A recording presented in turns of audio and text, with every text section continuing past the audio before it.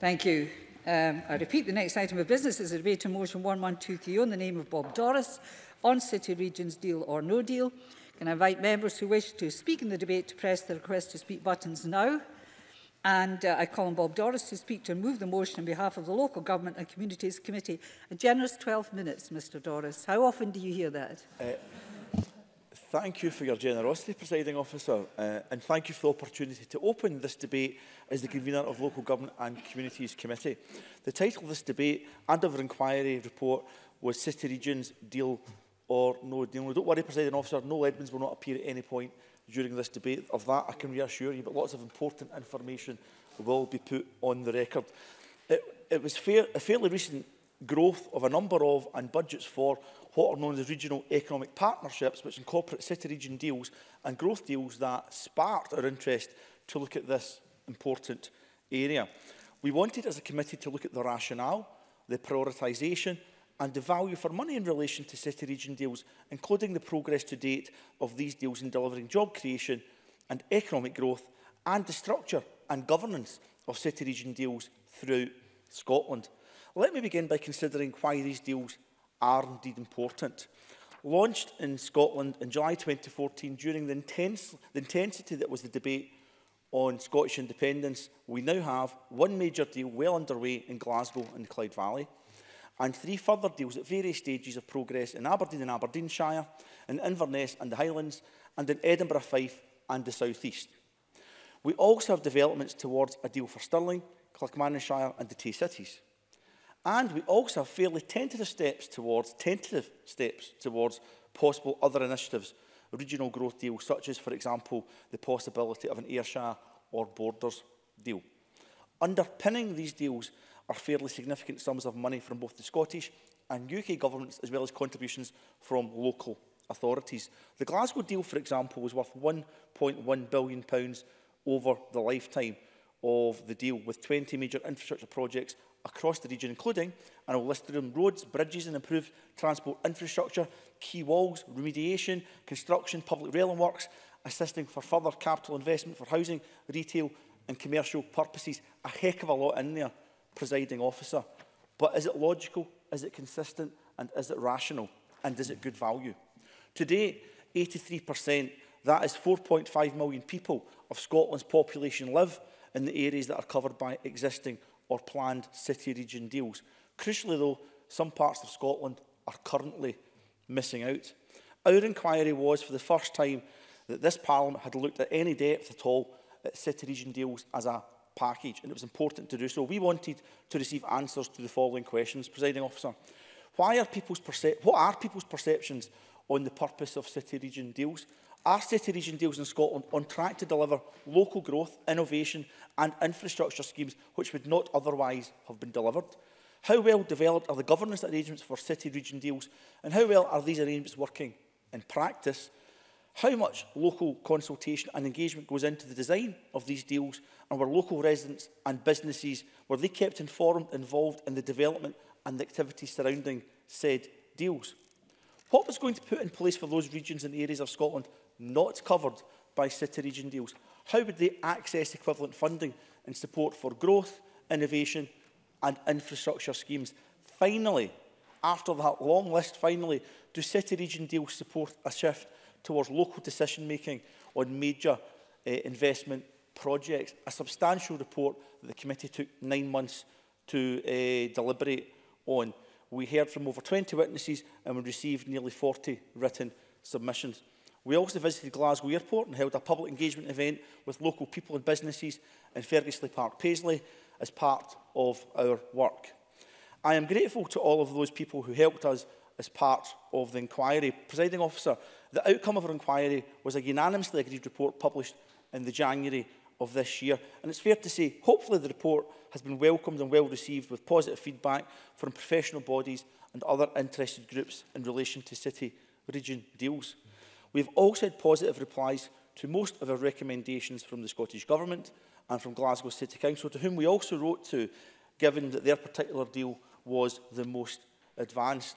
Unfortunately, despite writing and subsequently pursuing Lord Duncan in the Scotland office for a reply from the UK Government, that has not yet been received. Whilst that is a shame, we anticipate we'll receive it by the end of this week. It would have been helpful to have had that by the significant parliamentary debate, but we look forward to working constructively with both the Scottish Government and the UK Government going forward in relation to this matter.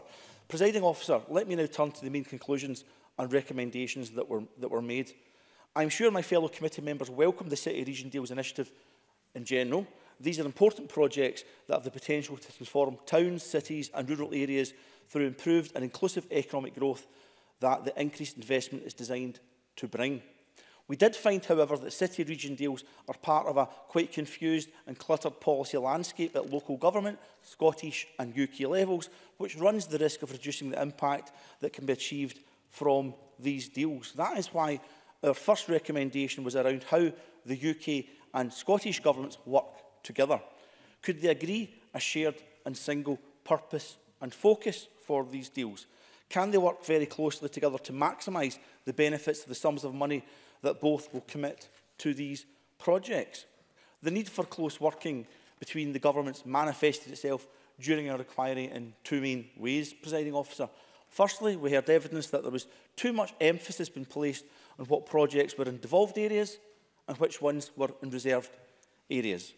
That seemed to many, and myself included, an absolutely artificial divide when the central purpose was one of economic growth. The committee had some sympathy for that view. There was also debate on what form of economic growth was desirable. For some who gave evidence, the UK's government's singular focus on pure economic growth, the biggest bang for your buck, if you like, was inconsistent with the Scottish Government's objective of inclusive growth. Whilst the committee did not take a view on which form of growth should be pursued, we did seek clarity from both governments as to how they would work together with a single clarity and focus to deliver economic growth. That said, the committee did welcome the reprofiling and the revisiting of the Glasgow deal to incorporate more aspects of inclusive growth.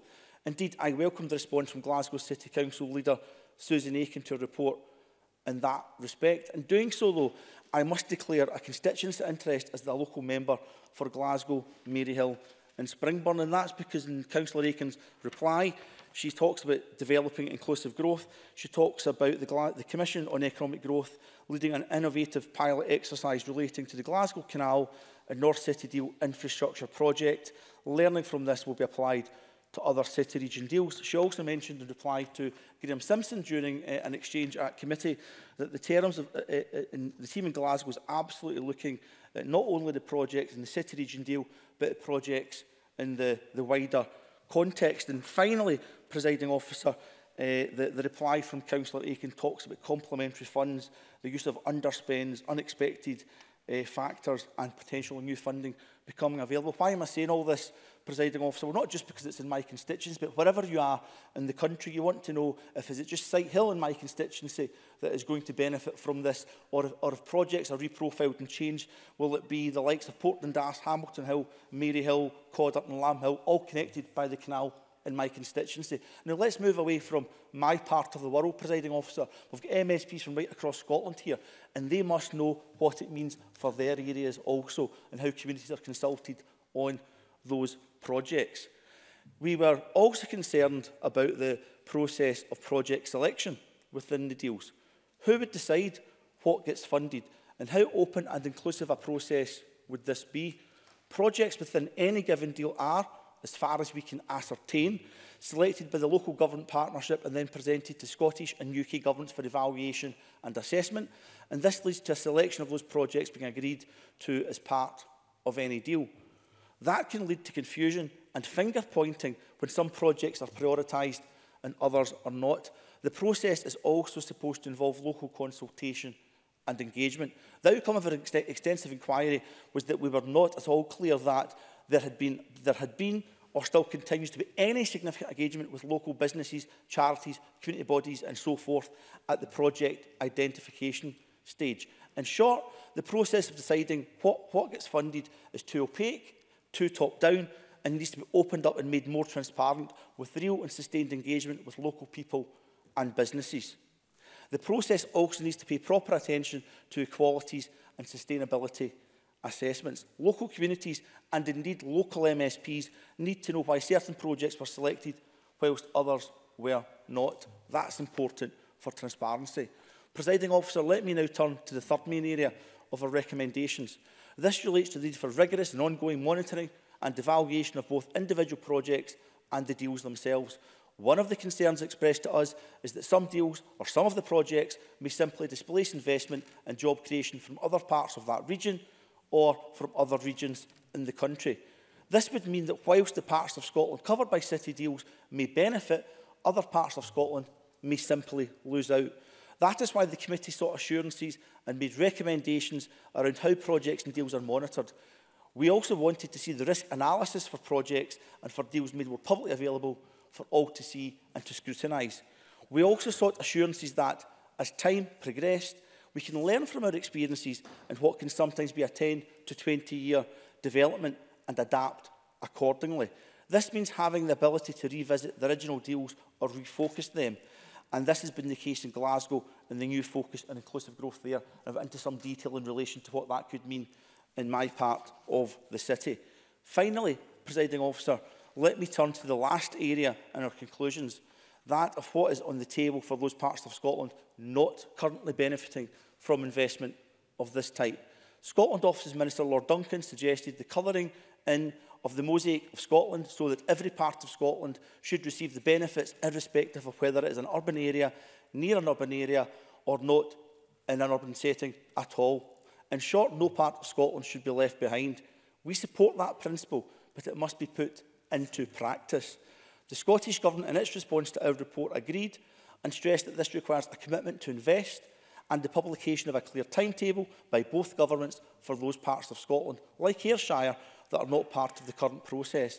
They have, as yet, had no clear timetable for a growth deal for them, something I'm sure my colleagues Willie Coffey and Kenny Gibson will cover during this debate. Presiding Officer, let me conclude by thanking again all of those who helped us with this inquiry, and to my fellow committee members for their work, to the clerking team, to Jane Williams, to Stephen Imrie, and the wider support that we had in our deliberations. This is the first time the committee and this Parliament has looked at city-region deals in any depth. It will not be the last. Billions of pounds of public money is being invested in these straitened financial times. This cannot be allowed to be spent without ongoing scrutiny of this Parliament and its committees. Our committee is well placed to do that, given our absolute overriding brief to protect communities the length and breadth of Scotland. We will continue with that scrutiny, and this afternoon we look forward to hearing the views of other members of the Scottish Parliament to aid us and abet us in relation to our ongoing scrutiny. Thank you, Presiding Officer. Thank you, Mr Doris. I call on Keith Brown to open for the Government Cabinet Secretary, please. Thank you, Presiding Officer. Bob Doris has covered a range of important recommendations made by the committee in its report on the inquiry conducted into city-region deals in Scotland. It's also worth mentioning, I think I'm right in saying that committee investigation also included the first time that UK and Scottish Government ministers had given evidence to a Scottish Parliament committee at the same time. I read the recommendations contained in the final report with great interest. I think the report itself is helpful, and it highlights a range of significant issues for all partners to focus on as we go forward with this work. And I have submitted a written response to the recommendations in the report and look forward to engaging with the committee further on this matter. City-region deals represent an important catalyst in helping to drive the achievement of inclusive growth in Scotland. The Scottish Government, for her part, has committed over £1 billion to the 3 city-region deals already agreed. We hope to complete not just the heads of terms, which we haven't completed, but a city deal, region deal for Edinburgh and the south east of Scotland, as well as heads of terms for deals involving the Tay cities, Stirling and Clackmannanshire and Borderlands. However, I think it's important to be clear that these deals are a relatively new part of the economic development landscape. And for that reason, I think they do need to be given time to mature before a body of credible evidence on their positive impact can be assembled. The Scottish Government is committed to growing Scotland's economic prosperity in a way that ensures every region and local community can benefit from new opportunities while inequality is reduced in tandem. Current and future growth deals are only one means, as Bob Doris has said, of making our vision for inclusive growth a reality across Scotland. In the Phase 2 report of our Enterprise and Skills Review published last year, we made it clear that the economic power and potential of Scotland's distinct regions must be harnessed. And to ensure that potential is realised, we are working to enable further development of a network of regional economic partnerships covering Scotland. All of the catalytic growth deal activity we already support and want to support in future sits within this overall policy and operational context. Now, the committee's report made a number of recommendations linked to the working relationship between the Scottish Government and the UK Government. And just to be clear and to answer one of the points made by Bob Doris, the Scottish Government is committed to 100% coverage of Scotland with growth deals. And I'd like to be equally clear that we want the UK Government to declare that they will join us in common purpose on this. In line with a recommendation made by the committee in its report, I am keen to agree a timetable with the UK Government for a rollout of a growth deal covering every part of Scotland as soon as possible. And this is a matter I'll press once again with the Secretary of State for Scotland when I meet him later this week. Early agreement of a timetable would, of course, provide reassurance to partners in areas such as Ayrshire, who have been working hard to frame the content of a full growth deal. The committee report raised important points also about the relative economic strategies of both governments, and I want to avoid being detained by technical arguments or semantics about our respective high-level economic development policies. But it is my belief that the achievement of inclusive growth to enable a more equal society in Scotland and across these islands should be a unifying goal for all governments. The committee report also recommends that both governments work with Her Majesty's Treasury to agree a system where the focus of joint effort is on funding the deal and its constituent projects, and not on what the report described as the artificial boundaries of what is a reserve project and what is a devolved one, and the badging of who is funding what. I think that recommendation is eminently sensible. It's also true to say that division was not evident in the earliest city deal that we became involved in, the Glasgow Region City deal. Joint investment in high-quality, locally developed projects will accelerate economic growth in a way that improves regional prosperity whilst at the same time reducing inequality. And that's the sort of outcome I would have thought that any government should prize. And also that the committee's report highlighted the range of programmes in Scotland aimed at growing an inclusive economy on their part. Our economic ambitions and priorities for the enterprise and skills system have been clarified over the past couple of years, and whilst we always seek to be nimble and creative in refining our plans, I do not think the development of a new economic strategy is necessary at the current time. However, with the looming threat to the Scottish economy from a hard Brexit, we will remain vigilant and focused on protecting Scotland's future prosperity and well-being. Of course, it's true to say that Scotland's regions are varied, both in terms of the economic opportunities they offer and the challenges they face. A network of regional economic partnerships exists in a variety of forms and degrees of maturity across Scotland. And I should make special mention, of course, of the three Ayrshire authorities who have come together in a very far-sighted way to make sure they have that cohesion in terms of an Ayrshire growth deal. Governance arrangements attached to the city region deals are beginning to influence the way partners are engaging in the wider regional policy context. Essentially, these new partnerships offer an opportunity for local authorities and the regional partners to explore beneficial reform ideas that can make conditions for inclusive growth more favourable. And before I finish, if I just comment on some other themes highlighted in the committee's report, specifically on investment project selection and governance. And linked to these areas, there is one central point I would like to emphasise, which I did emphasise when appearing before the committee. Autonomous, democratically elected local authorities are at the centre of design and delivery of all growth deals. Working with other partners, they are the best arbiters of what action will drive the regional economy with fresh vigour. We would expect, of course, that they seek to build a consensus among all stakeholders, all local stakeholders. And that has to include, as mentioned by Bob Doris, the business community and local people. And we have continually put that message to the different city region deal partners. And I know also that the UK government has also reinforced that message. The means of connecting with stakeholders can and should be enabled by the regular processes employed by local authorities, all of whom will also be clear about their duties in relation to promoting equality. The aim, though, of generating inclusive growth is, if you like, the golden thread running from our economic strategy right through our enterprise and skills ambitions to work on the ground in those regional partnerships being inspired by the city region and other developing growth deals.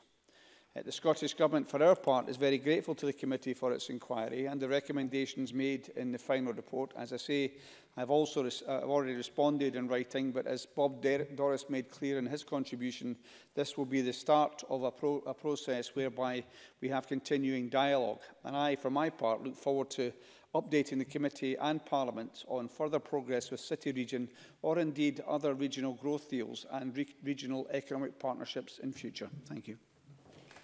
Thank you. I call on Graham Simpson to over the Conservatives. Mr Simpson, please. Thanks very much. The Local Government and Communities Committee has done some important work in my time on it, and our investigation into city deals certainly fell into that category.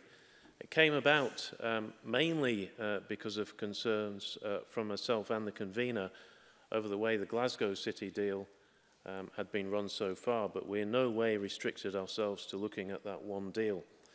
First of all, city deals, growth deals, call them what you want, have the potential to deliver fantastic benefits, economic and otherwise, to the areas they cover. And if you look at the deals and the potential deals in Scotland, you can see the prospects for the areas affected. The Aberdeen City Region deal will see funding of 826 million over 10 years, investment in an oil and gas technology centre, agri-food and nutrition hub for innovation, biotherapeutic hub for innovation, digital connectivity, harbour expansion. The Inverness and Highland City Region deal, also over 10 years, delivers funding of £350 million. It will see the establishment of a North Innovation Hub, developing Inverness Castle as a key tourist destination, supporting commercialisation and delivering an innovative approach to assisted living. There will be investment in broadband and mobile coverage, road infrastructure, and the provision of 6,000 homes. Then there's the Edinburgh and South East Scotland City Region with £1.1 billion from governments. There will be up to £350 million for a research, development and innovation programme, and this includes data centres, incubation space, industrial and commercial space, the food and drink innovation campus at Queen Margaret University. There's £140 million for crucially needed improvements on the city bypass at the Sheriff Hall roundabout. Gordon Lyndhurst will say more about that. £20 million for a new concert hall, £25 million on a regional skills programme to support improved career opportunities for disadvantaged groups. I guess that's the inclusive growth that the Cabinet Secretary mentioned. £65 million of funding for housing to unlock strategic development sites. And there is Scotland's first city deal, Glasgow, which I'll come on to. Our inquiry highlighted problems here which others should avoid and which governments, both the UK and Scottish governments, should avoid making in future. We found that the system of choosing projects is top-down and doesn't engage with local people. It was a case, particularly in the Glasgow deal, that projects are being done to people and not with them. So we want to see more evidence that engagement with local businesses, the private sector more generally, charities, community groups and local people is actually meaningful. And that, yes, certainly. Cabinet Secretary. Can I thank the member for taking the intervention? And I understand the point he's making, but would he recognise that in relation to the Glasgow City deal, which he's highlighted, there was no engagement, even with the Scottish Government, before that deal was put together, simply a demand for £500 million. I agree with him on engagement, but in that case, there was no engagement and things have improved since then. Graham Simpson. I think things have improved, but there certainly have been issues, and I just want to highlight a few more of them. Communities should be asked, what do they want for their area? And if there are good ideas, a way should be found to incorporate them. We think there should be a better system for evaluating projects and that afterwards more information is published on which projects were included in the programme and which were not and why not. We should be absolutely certain that spending money on one project in one area will not be to the detriment of another area. There was concern among committee members that there could be displacement where, for example, firms could move from one area not covered by a deal to one that is.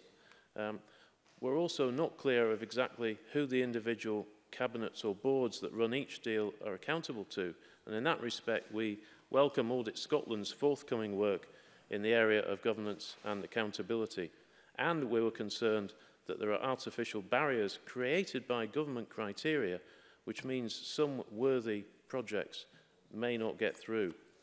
I've been involved in one such project to create an off-road outdoor cycle training centre next to the Clyde. You would struggle to argue that it would deliver the strict economic growth asked for by the Treasury, but it would regenerate the riverside and get local people, especially youngsters, fit and in safety. Now, one of the criticisms around the Glasgow deal has been that councils have used it to dust down projects which have been on their shelves, sometimes for decades. One, the Cathkin Relief Road, has been built already. It's a mile long and cost around £19 million. I attended the opening a year ago. Keith Brown himself called it a landmark day, and not just because I was there. He and others claimed it was set to improve local access to employment. Well, I'm afraid if you know the road and where it goes, that's just not true. Now, this is one of a number of road projects that have been thrown into the mix just because there's money lying around. The £62 million Stewartfield Way in East Kilbride is another one. Luckily, this upgrade to a dual carriageway has not been started. There's simply no justification for it. Then there's the plan in North Lanarkshire for a so-called relief road to link Holytown to Eurocentral, the effect of which will just be to increase the amount of traffic going through Holytown.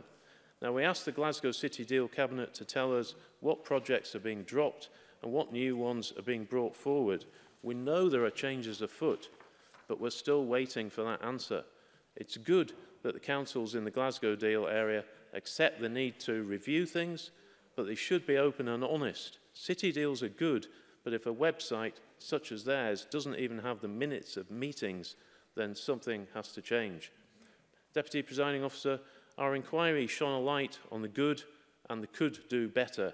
If our recommendations are accepted, then all of Scotland can benefit. Thank you. Thank you very much, Mr Simpson. I call James Kelly to open for Labour. Mr Kelly, please. Thank you, Deputy Presiding Officer, and I would like to start by thanking the committee members, clerks and witnesses for the work that they've put into this inquiry. I think it's important to look at city deals, particularly in the context of economic growth, when we see from recent economic growth figures of 0.2% that we're running at half the rate of the growth across the UK. It's therefore absolutely crucial that these city deals work for the whole of Scotland. And I think it is to be commended the fact that we've got a situation where the UK, the Scottish governments and councils have an approach where if it works properly, they will all work together collaboratively for not only the benefit of local communities, but for the benefit of the Scottish economy as a whole. I think that is absolutely crucial. I think members have spoke of, the potential benefits of city deals. Looking at the Glasgow and Clyde Valley project that Mr Sims has just been talking about. I mean, you've got £1 billion of investment there and the potential to create 29,000 jobs. And that public investment can attract £3.3 billion of private investment. And that is crucial in terms of supporting infrastructure and also achieving some important policy outcomes for all governments and local government in that area. We also see in Aberdeen the crucial role that local government have played there in terms of attracting the £370 million bond, which contributes towards the £1 billion of investment. I think the committee report makes some important points. I think some of the previous speakers have already highlighted the idea around the kind of methodology around project selection needs to be closely looked at. I think the fact that brought out in the report that a lot of the scoring is done in private and there's a lack of transparency as to how decisions are made around projects is not good from a policy point of view, and it's also not good for the public. You know, there should be more openness and transparency about that, because these are vast amounts of public money that are being invested in these projects. And I think it's also the case that it shouldn't be simply just an accounting exercise to, you know, take a ballpark figure and to find the number of projects that will add up to that figure. Each project should be robustly appraised in order to ensure that it contributes towards the overall economic goals in relation to that deal. I was interested to note in the report that in relation to the engagement event at Paisley, some of the members there were obviously keen on the airport rail link. And I think in relation to transparency, we've seen recently there are delays on the airport rail link, and there's a bit of lack of information about as to why those delays are taking place. This issues are running. Yes, I will take an intervention. Graham Simpson. Can I thank James Kelly for taking the intervention? I just wonder if he'd agree with me on the Glasgow rail link, that we really need some clarity on that from somebody, and somebody should be saying whether or not it's going ahead. James Kelly. I think we absolutely need clarity. In my view, I've been a consistent supporter of the rail link. It was a matter of deep regret when the SNP government in 2009 ditched the rail link. That was not only the wrong decision economically, but it resulted in the pouring of £30 million of public money down the drain. And we need, you know, we see talk in the press about delays, but Mr Simpson's absolutely right. We don't have the clarity or the transparency around why these delays have been reported, and we need urgency on the decision. And certainly, from my point of view, we need we need a decision that moves it forward, because there's no doubt an airport rail link would be of tremendous economic benefit to Glasgow and to the west of Scotland.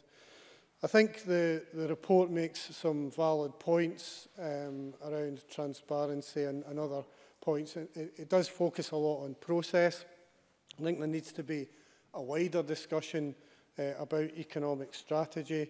I note the Minister's comments about, for example, he didn't see the need to review the economic strategy at this point in time, but I think it's a matter of concern that we all share, that the economic growth hasn't been as strong at this point, and is it forecast to be as strong going forward as we would all like to see across the chamber. Certainly from Labour's perspective, we would see progressive taxation at the heart of any economic policy. Putting money into public services makes sound investment for economic growth, particularly in terms of education. I think we also need a strong industrial strategy that highlights proper working practices, pays people well, and ensures that there's not exploitative zero-hour contracts. Procurement is a big issue that ties in to the city deal, and with such vast amounts of public money being awarded in contracts, we should ensure, for example, that it's awarded to firms that sign up to the Scottish Government's business pledge, or that should at least be a priority. I think there should also be more powers to councils around issues like the tourist tax and the land value tax. So in summing up, Deputy Presiding Officer, I welcome the report that's been produced, but I do think it's got to tie into a wider economic strategy for the Scottish Government if we're going to address the issues of sluggish economic growth and ensure fairness in all our communities. Thank you very much, Mr Kelly. If people disagree with Mr Kelly, there's time in hand for interventions, and you'll have your time made up. No point pulling faces at me for whatever reason. That's nothing to do with Mr Rumbles. I call Mike Rumbles to open for the Liberal Democrats. Mr Rumbles, please. Thank you very much, Deputy Presiding Officer. There is much to be thankful for in today's debate. In particular, I welcome the opportunity for both our governments, that's the UK and Scottish governments, to work together alongside local authorities and industry to develop a long-term strategic plan for growth in our cities and regions. I also want to welcome the opportunity for local input in the city-region deals and bespoke investment that can be developed around the distinct needs of our communities. That detail especially is of the most importance if we want to maximise the benefits for areas like Aberdeen and the North East as a whole.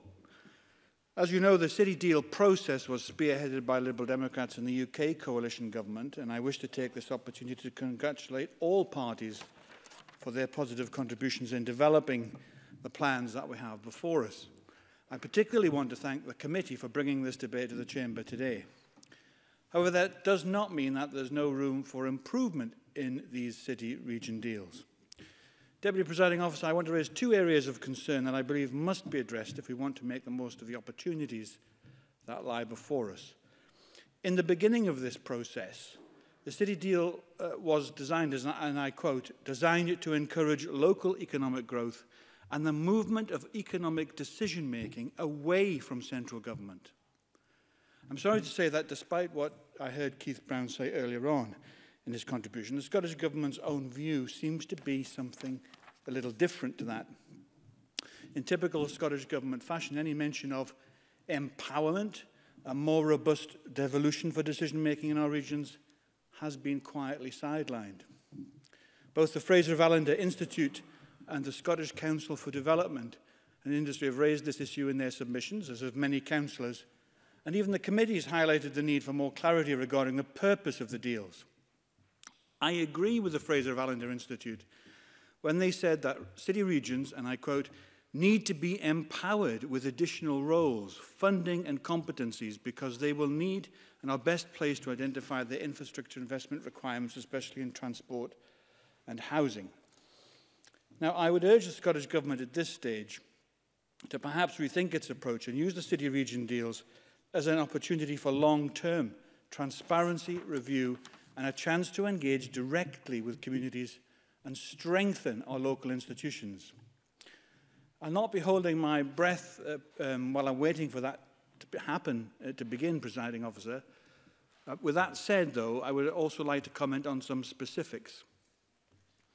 In the North East, more than any other region in Scotland, has faced challenges in recent years, particularly with the oil downturn.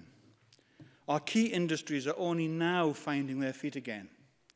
Thousands of families and individuals in the region have been left struggling to make ends meet with very little support from either our governments in Edinburgh or Westminster.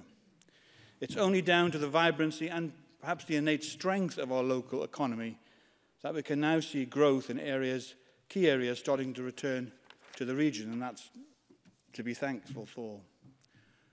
On the other hand, our local services have suffered from a decade of harmful and sustained underfunding by the Scottish Government, and I've repeatedly raised this at every opportunity, and I make no excuses for raising it again. In many areas, health, education, rail and local services, our communities have been the worst funded in Scotland for many years, and that fact is now hitting home. I'd be delighted to give way. Cabinet Secretary. I wonder if it's possible, just for a second, can I thank Mike Roberts for taking intervention to come back to city deals, the subject of the debate, and just to mention that in relation to the Aberdeen City Region deal, the Scottish Government committed £125 million, as did the UK Government, and then the Scottish Government contributed a further £254 million. So the idea that it's been underfunded, there's only one party that can be accused of underfunding it. Mike Rumbles. Since the Minister wants to talk about underfunding, the worst funded council in Scotland is Aberdeen City Council. The third worst funded council, by the Scottish Government's own figures, is Aberdeenshire Council. The Health Board in the North East, over the last 10 years, has from their own targets been underfunded by £165 million. Let's get the facts right here. For these reasons, the city-region deals are not a welcome extra. They are absolutely essential for long-term sustainability and rebuilding our local economy in the North East. They are not an extra and shouldn't be considered as so. I believe the Scottish Government must take action now to ensure that these city-region deals deliver what was promised. In short, the city-region deals should not become simple mechanisms for delivering existing projects that have already been in the pipeline, as we've heard. I don't have time, I'm afraid, but I would like to. If I have time, I'd like to. Yeah.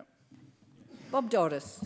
Mike Rumbles for giving way. I absolutely agree with Mike Rumbles that the Scottish Government has to do more, as does the UK Government.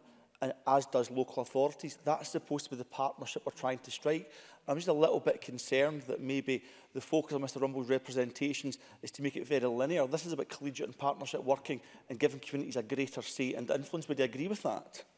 Mike Rumbles. I absolutely agree with that, and I understand what the member is saying. But the point I'm making is you can't rob Peter to pay Paul. That's the point. Subjects already in the pipeline. I mentioned particularly the grade separated junction at Lawrencekirk. The Minister knows I've been campaigning on this since 2004, and successive governments, certainly the Labour Liberal Democrat government, promised at the time that it would take this forward to make it a safe junction. I'm delighted now that the Scottish Government, as part of the city-region deal, is actually putting funding there, and we are getting a move on. But it's 2018. You know, that's 14 years after people lost their lives at this junction. And the campaign to put that safe junction there, it should have happened some time ago. So the point I'm making is you can't just include things that should have already have happened.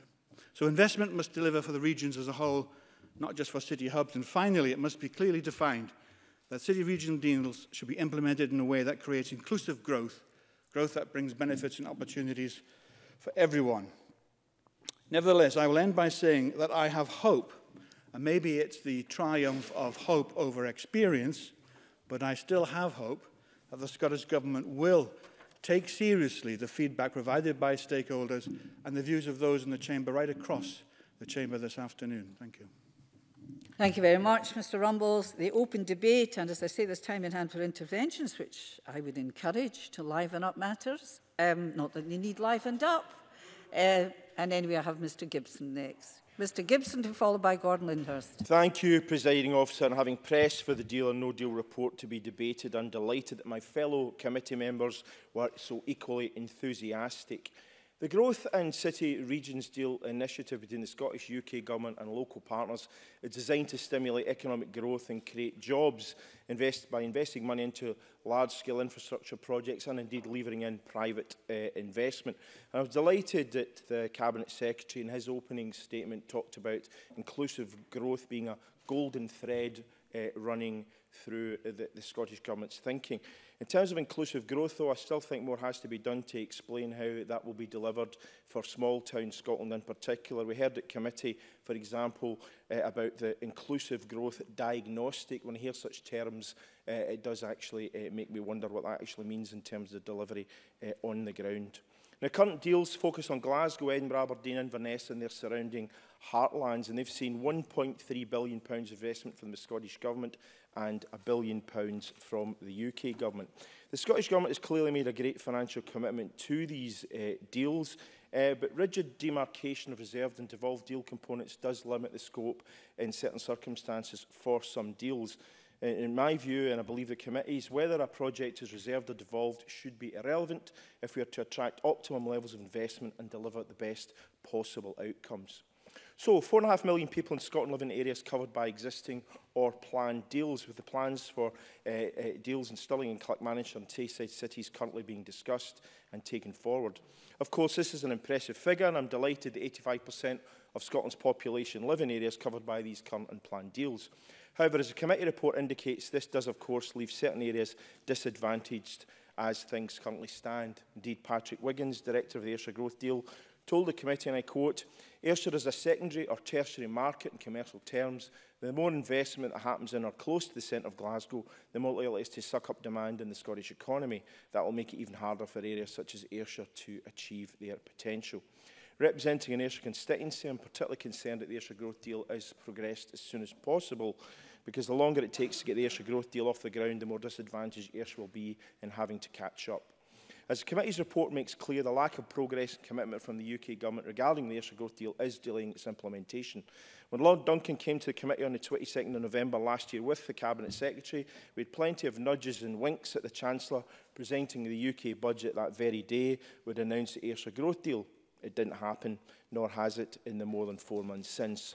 Bizarre, given that parts of the borderlands, including the Secretary of State's constituency, now look set to gain from 2 deals.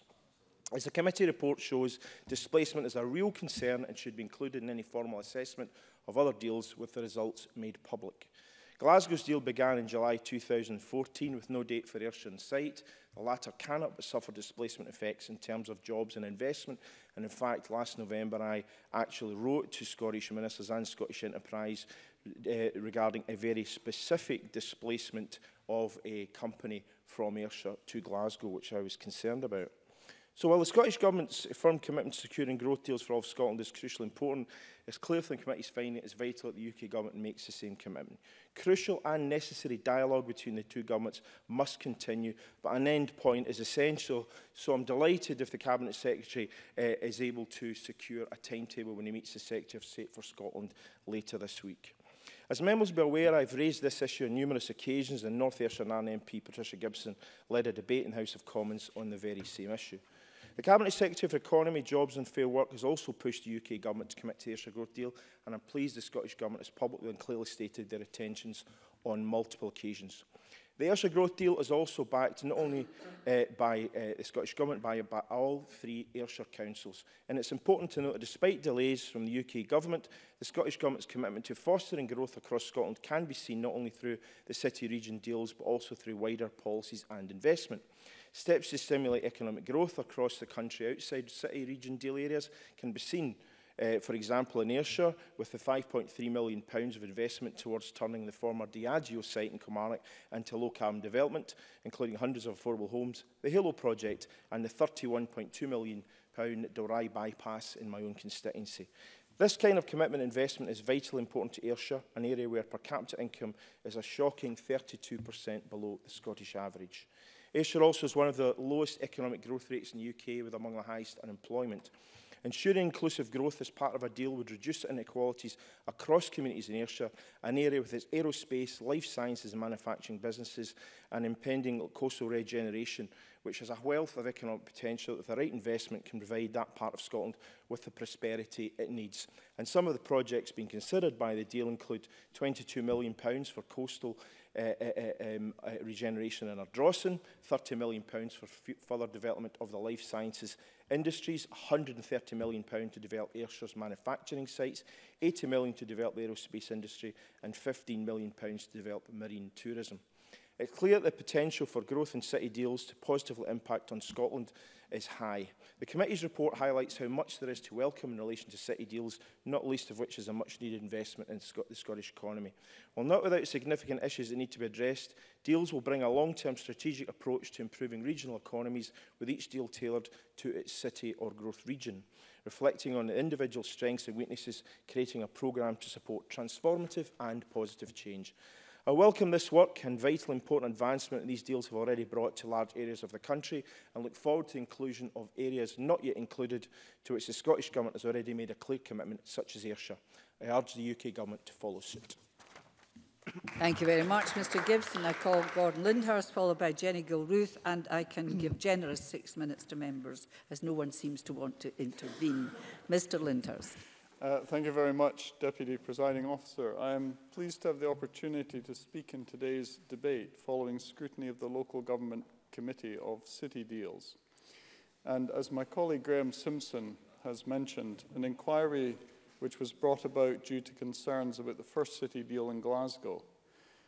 This inquiry has provided valuable lessons for future deals, including the Edinburgh and South East Scotland one.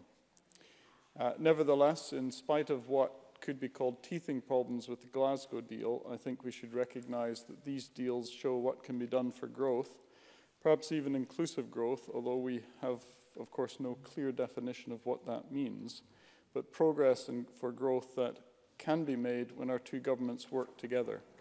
Growth that is badly needed, given that Scotland is lagging behind the UK as a whole in some areas. A total of almost £3.4 billion of combined investment has been committed thus far. If concluded deals and those being negotiated are combined, these will amount to investment for approximately 83% of people in Scotland. Indeed, both governments agree that everyone in Scotland should eventually be covered by a deal, with Lord Duncan stating in evidence that the aim is to colour in, quote, the mosaic of Scotland. I say this is a welcome ambition. As a Lothian MSP, certainly. Bob Doris. I'm delighted to see the member support for every area of Scotland covered by a deal. Every other speaker so far has been very keen to see a set timescale for which that to be achieved and delivered. I'm wondering if by say July this year, the summer recess of this Parliament would be a really appropriate time for the Scottish Government, the UK Government and local authorities to get together to secure a set timetable to deliver that deal. Gordon Lyndhurst. Certainly a laudable aim to achieve a timetable, and it may be the Minister will be able to help the member on the timetable that is likely to be achieved by the two governments working together. As a Lothian MSP, I was particularly pleased when the Heads of Terms Agreement was signed for the Edinburgh and South East Scotland deal last year. As both governments and stakeholders noted, the region is of fundamental importance to the Scottish and wider UK economy. It has over a quarter of Scotland's population, contributing £33 billion to the Scottish and UK economies. It is a real powerhouse. The deal will see the region receive £1.1 billion of investment and estimated to generate over almost 5 times that amount of gross value added over its 15-year period. This is an example of the union dividend that is paying off for our constituents as UK and Scottish governments work constructively together. There is much to be excited about as we look ahead to the projects being planned as part of the deal. Not today, Tom Arthur, I'm sorry, but not today. Perhaps later. As I said, there is much to be excited about as we look ahead to the projects being planned as part of the deal. Projects that won't just deliver growth, but growth that can benefit the whole region across society. The ambition towards securing Edinburgh as the data capital of Europe, for example, could be of Scotland-wide benefit. £350 million to be invested for a research, development and innovation programme, including a data-driven innovation programme in partnership between Edinburgh and Heriot-Watt universities. As the First Minister herself has acknowledged, we do have a digital skills deficit holding back growth, and we've heard about this again in the Economy Committee these past few weeks. So by investing further and firmly establishing Edinburgh as the best in the UK for computer science and informatics research, more jobs can be created, possibly as many as 20,000. And the £140 million investment in grade separation at the Sheriff Hall roundabout on the A720 is also of relief for motorists. The upgrade is badly needed on a trunk road that at times has some of the worst congestion problems in the UK. However, the top-down approach identified in the committee report can be problematic for stakeholders, even in this example. Cyclists are concerned about the Scottish Government's preferred option of a flyover and how their safety can be taken account of and incorporated into that. They've voiced their frustrations throughout this ongoing process, and their experience reflects some of the conclusions in the committee report, including the recommendation that weighting should be given to engagement when scoring the success of projects in a deal.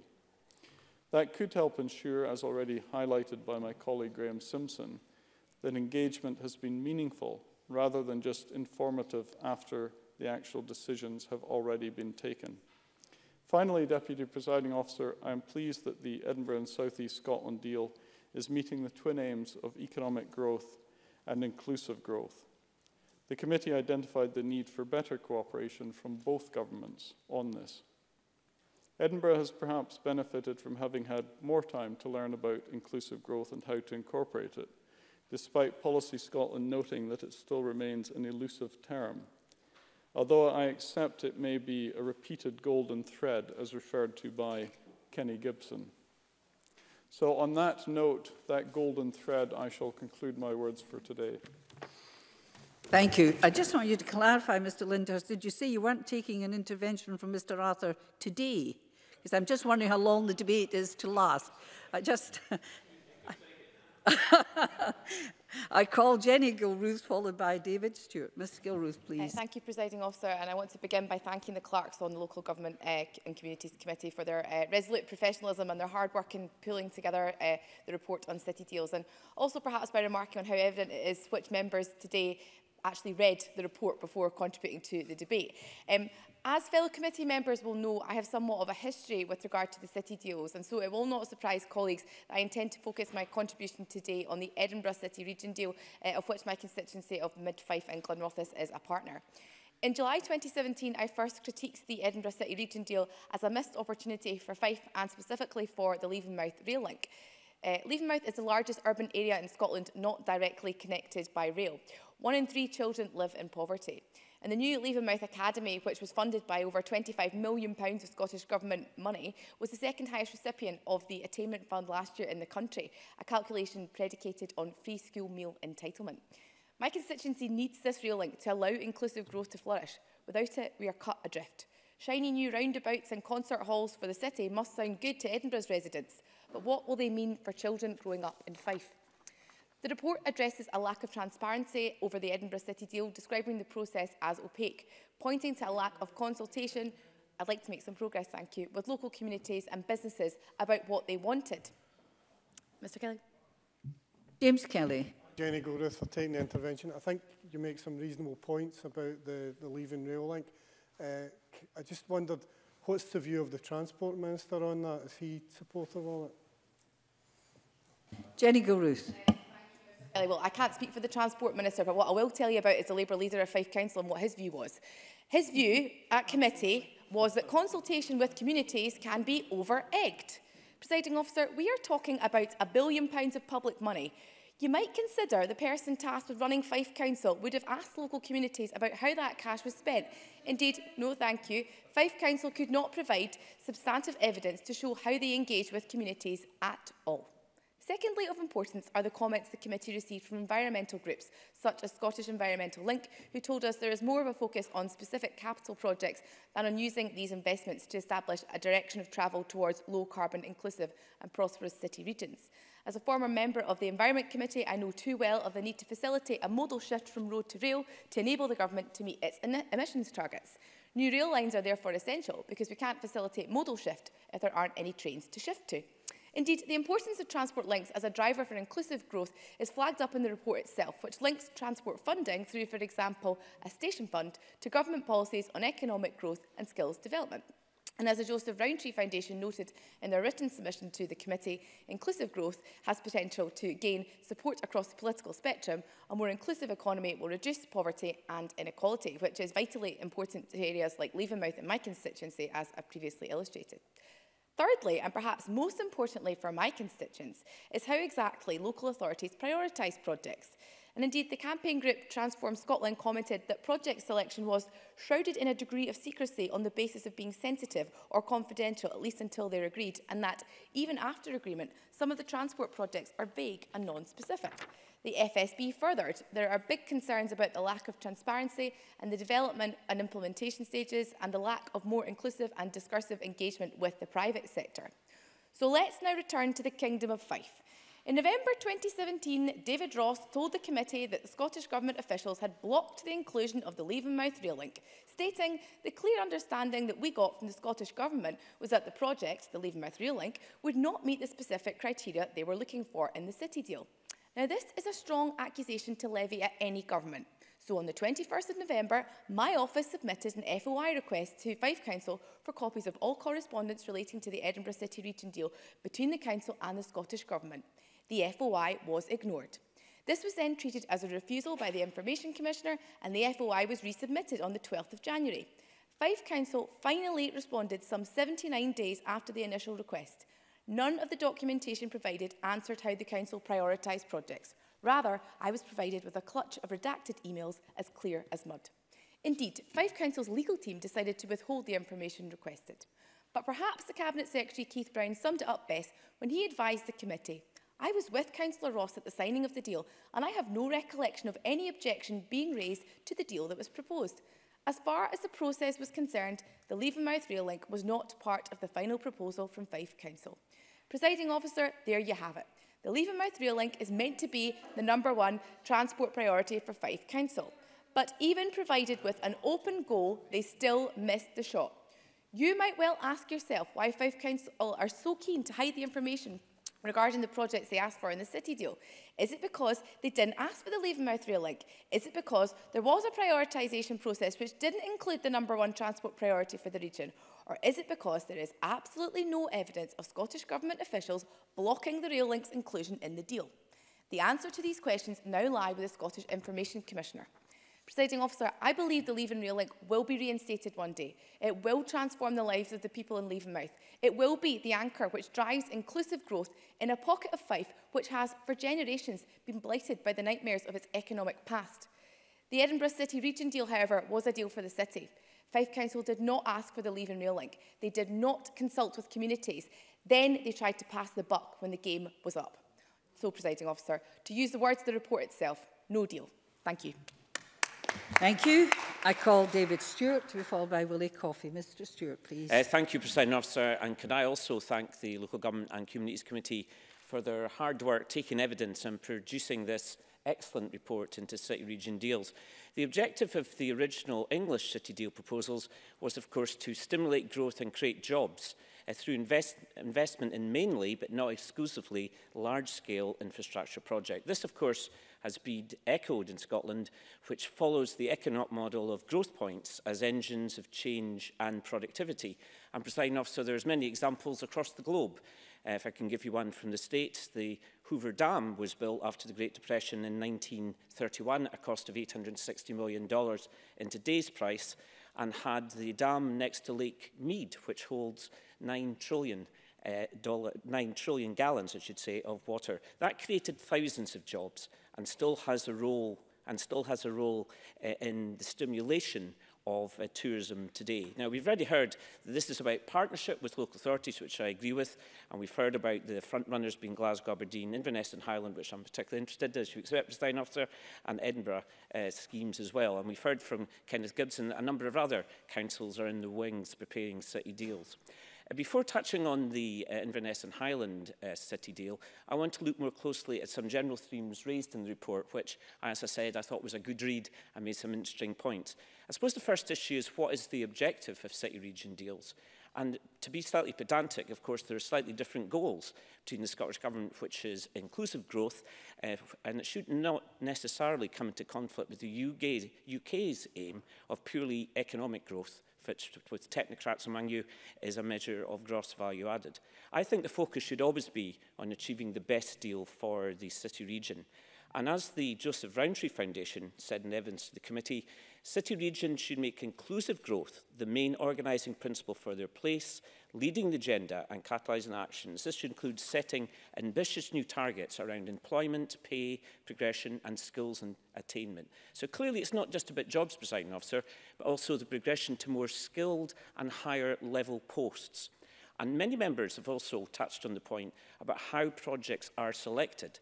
Are they additional, and I'll say some more about that in a future in my speech, or do they displace jobs in other regions?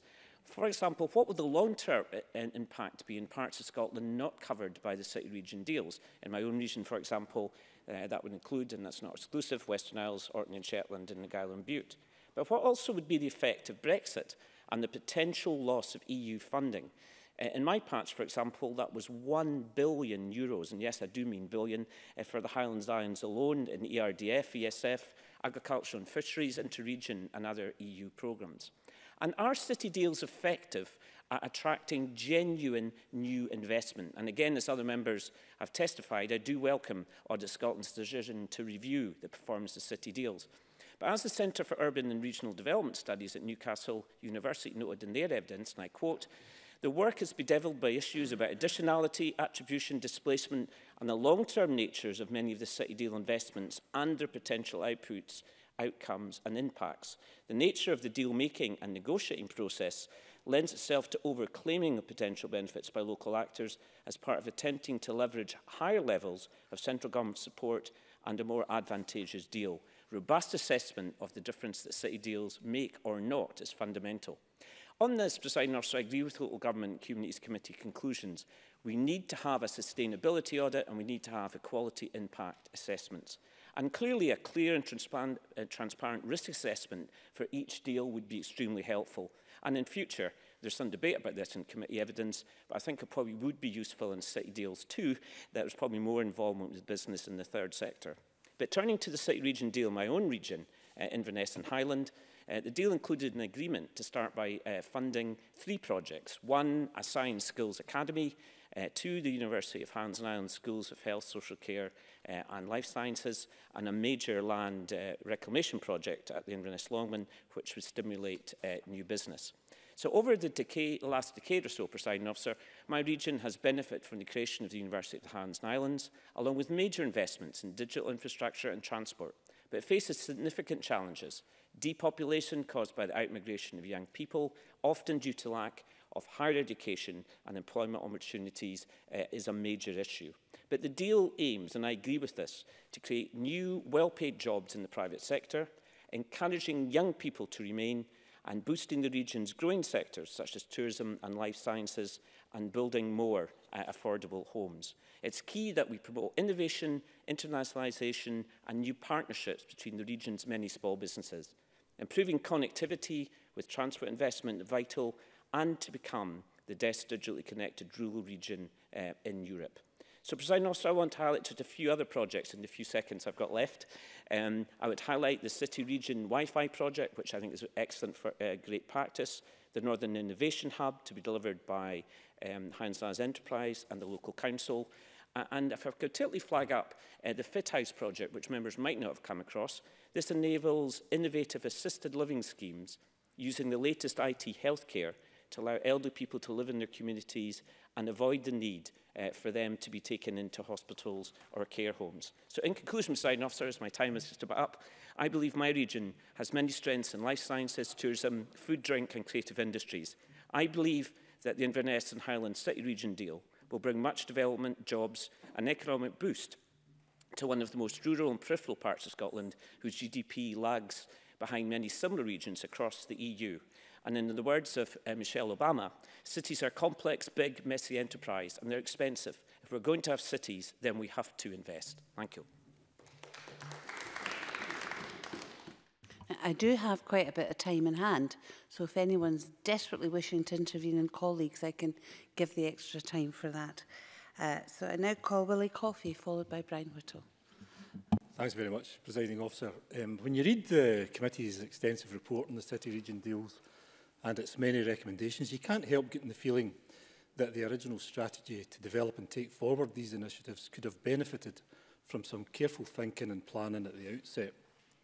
These deals more or less emerged from a UK government white paper in 2011 and were known as city deals. The idea being that the cities would drive forward economic growth and every other town and village would begin to glow in the slipstream of economic recovery that the deals would create. Not so in Scotland, of course. We have more towns and villages than we have cities, and most are nowhere near the cities to experience that economic afterglow. The idea that all we need to do is to invest millions upon millions in places like London or even Glasgow and Edinburgh, and the rest of our country will inevitably reap the benefit, isn't realistic in my view, and has been criticised by some giving evidence to the committee as being a little simplistic and dated in its thinking. In Ayrshire, our very own Patrick Wiggins, who heads up our growth deal efforts, warned the committee about this, and it was mentioned earlier by Kenny Gibson, but it's nevertheless worth repeating, when he said that the more investment that happens in or close to the centre of Glasgow, the more likely it is to suck up demand in the Scottish economy, making it even harder for places like Ayrshire to achieve our potential. So a warning there, I think, about the strategy and approach that the deals could take. Indeed, Professor Duncan McLennan of Policy Scotland in the report went on to say that Scotland is a country of towns and that the National Spatial Planning Framework has had a coach and horses ridden through it by these city deals. So, the committee under Bob Doris's convenership should be commended for this important piece of work and its focus on a number of issues that should probably have been considered at a far earlier stage.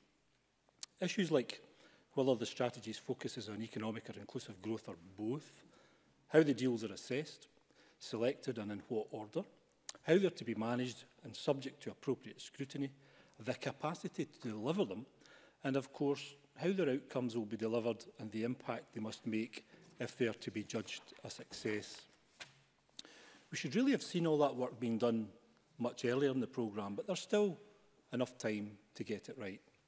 Audit Scotland will no doubt have something to say along these lines, I think, when they complete their work on examining the progress made by the deals so far. Now, on the positive side, there's much to commend from what has been put in place so far and what will likely follow. Our Cabinet Secretary recognised that the deals have matured a bit and are no longer simple lists of infrastructure projects. They're beginning to integrate much more with the private sector, and they really need to be focusing on transformational and inclusive growth, recognised by the committee in some of its conclusions. Glasgow, Aberdeen, Inverness and Edinburgh and the surrounding regions all have their plans underway with their priorities set, and with significant funding of around £1.3 billion from the Scottish Government to support their various programmes.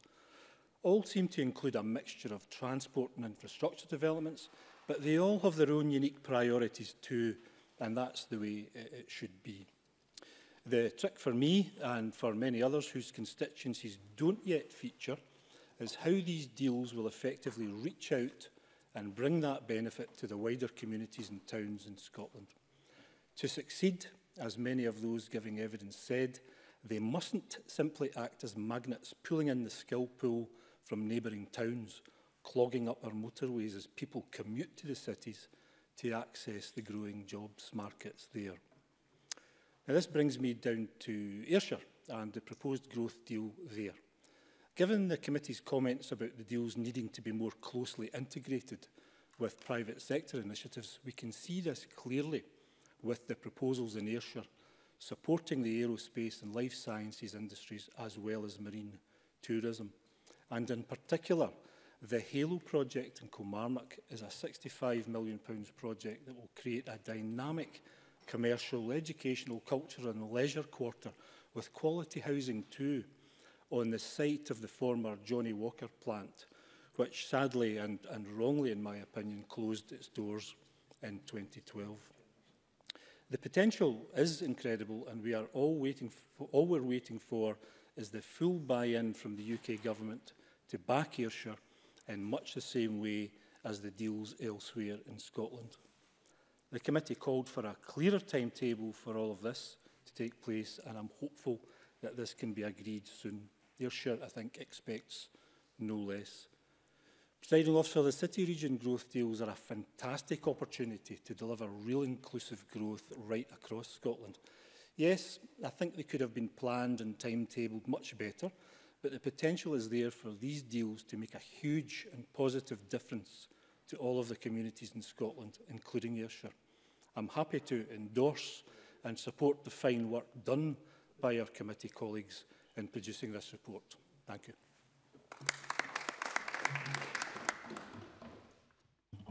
Call Brian Whittle to be followed by Claire Baker. I'm happy to give a little extra time if that would be useful. Thank you, Deputy Presiding Officer. And I'm grateful to have the opportunity to speak in today's debate.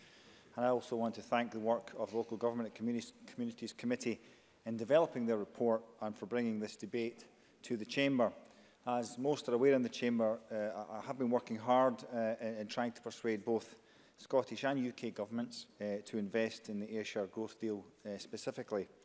Ayrshire has suffered more than most from underinvestment from central governments, both in terms of job creation and also in terms of transport infrastructure.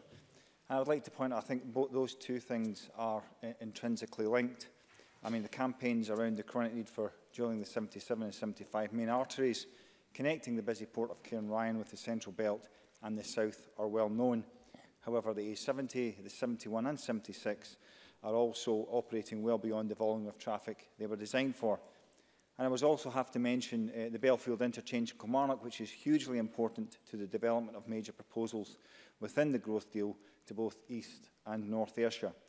The Belfield interchange is not only no longer able to cope with the current volume of traffic, it is dangerous with the traffic queuing off the slip roads and onto the main A77 carriageway during peak times, and so much so that Transport Scotland have objected to a couple of times to further commercial developments around the area, for that reason stifling some development. So it is very important that we link the Ayrshire Growth Deal with the campaign to invest in infrastructure transport in the southwest of Scotland, which, as an aside, Deputy Presiding Officer, I was particularly disappointed that the Transport Minister, Hamza Yousaf, was conspicuous by his absence at the recent Ayrshire Transport Summit. So, Deputy Presiding Officer, Ayrshire's unemployment level is higher than the Scottish average, with a lower employment rate. It has more people living in deprivation than the Scottish average.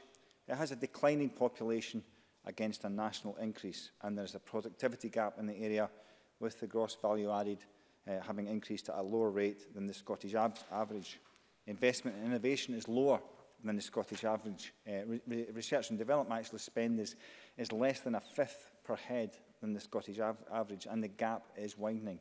Furthermore, Ayrshires employment structure relies very heavily on the public sector, with relatively few large businesses in the area. Yet Ayrshire has such scope for development. The Ayrshire Growth Deal proposals, with both UK and Scottish Government admitting it is much more advanced than just about any other growth deal already underway, that they're hugely ambitious and have the capability of transforming the economy of Ayrshire with a significant knock-on effect for the Scottish economy. From developing the aerospace industries in South Ayrshire to developing the Ardeer Peninsula and Irvine Harbourside, or funding the coastal regeneration at Ardrossan, or the excitingly proposed development in manufacturing at Muirfield, Belfield, and at the former Johnny Walker site at Hill Street. For goodness sake, we have an application for a spaceport at Prestwick. So in fact, the sky is not the limit of our ambition. What is unique with the Ayrshire Growth Deal is that it has taken collaboration with 3 councils, South, East and North Ayrshire, and it is to their credit that they have managed to maintain that triumvirate of councils throughout this process, all the while watching other deals seemingly jump the queue. With regards to the UK Government, I have been speaking regularly with the Scottish Office, as well as encouraging both Ruth Davidson and Murdo Fraser to push the case for the Ayrshire Growth Deal every time they are in Westminster, which they absolutely have been doing. And I invited Greg Clark up to meet with the Ayrshire Growth Deal team, as well as the HALO project, which has been mentioned in here, resulted in a welcome investment in that project in Kilmarnock from both UK and Scottish governments. But it took too long, and we nearly lost that initiative, with the green light being pushed late in the 11th hour. Now that project is well underway, and it's very exciting to watch it develop before everybody's eyes. And every time I pass by it, I have to smile. And it will release, as mentioned by Willie Coffey, an overall investment of well over £60 million, in fact, £65 million in Kilmarnock and East Ayrshire as a whole. And we should not let the Ayrshire Growth Deal drag by the same way. When I speak with the UK Government, I find the signs are all positive. It's more of a case of when, not if. The Scottish Government's position, quite frankly, is not that much different, although to me it seems to be in a holding position. Well, I will take an intervention. Keith Brown. Can I thank Brian Brittle for taking the intervention, and also allow me just to clarify exactly what the Scottish Government's position is, because it is perfectly clear. I am very keen to get on with an Ayrshire Growth Deal. I've said this a number of times to the Secretary of State for Scotland. We were meant to meet 2 weeks ago, and for various reasons it didn't happen, when he was going to come back finally to say it. If they don't do that, then the Scottish Government's left with 2 options. One, not to proceed, or one, to proceed. But also, if we do it at that point, it locks out UK Government contribution. We can make more of this together if we both work together. There is nothing stopping the Scottish Government moving forward other than waiting for an answer from the UK Government. We are happy to go, and I agree with all the other points that Brian Whittle has made about the way that the Ayrshire Councils have collaborated. We just need to get the green light to go ahead. Brian Whittle. Can I thank Keith Brown for his intervention and his clarification of the Scottish Government's position. And I'm not going to make a political point here, because, quite frankly, Mr Brown, I don't care who makes the first move here. All I'm telling you is the way I've dealt with and the feedback I've had from the UK Government and the conversations that we've had within this. All I need is for somebody to move. And what I would like to see from the Scottish Government, quite frankly, is a quantifying of what your support actually means, and you know, which projects you're particularly willing to support. And to be honest, I think neither party are taking that decisive first step that would make all the considerable efforts of the Ayrshire Councils worthwhile and to the benefit of the region as a whole. Indeed, sometimes I have to say I'm left with the sense that the attitude adopted by both governments isn't so much one of collaboration, but more of a competition. And from an initiative which is supposed to be about getting regions to work together, to me, the 2 largest players in these projects do seem to be prone to adopting an approach of we'll do our thing, you do yours, and let's see how it goes. Or perhaps more in the case of the Ayrshire Growth Deal, it's more a case of you show me yours. I mean, Keith Brown was quoted as saying that city-region deals represent an important opportunity for inclusive economic growth and to forge new collaborations between the Scottish Government, the UK Government and local government and the regional partners. Now, I have to say, I could not agree more with Keith Brown, so there goes my credibility, and probably his as well here. The thing is, one party has to make a move here, or preferably, as Keith Brown has said, preferably move together, because while we have this kind of standoff and quite frankly political manoeuvring, the only sufferers are the people of Ayrshire, the economy of the region, as well as the greater Scottish economy as a whole. So can I call on both parties, please, to get the Ayrshire Growth Deal agreed and moving, because I know there is genuine will on both sides and it is the right thing to do. You know, in the Scottish Conservatives, we support both governments in delivering growth deals that cover every part of Scotland to the benefit of the whole country. So let's get on with it. And as I said to Keith, I really don't care how this comes about, who moves first, because whoever it is, I am happy to stand up in this chamber and congratulate whoever makes the Ayrshire Growth Deal happen. Deputy Presiding Officer. I call Claire Baker to be followed by Bruce Crawford. Thank you, Deputy Presiding Officer. I'm pleased to be able to contribute to this afternoon's debate. As a Mid-Scotland and Fife MSP, city deals increasingly are becoming a feature of our local economy and planning.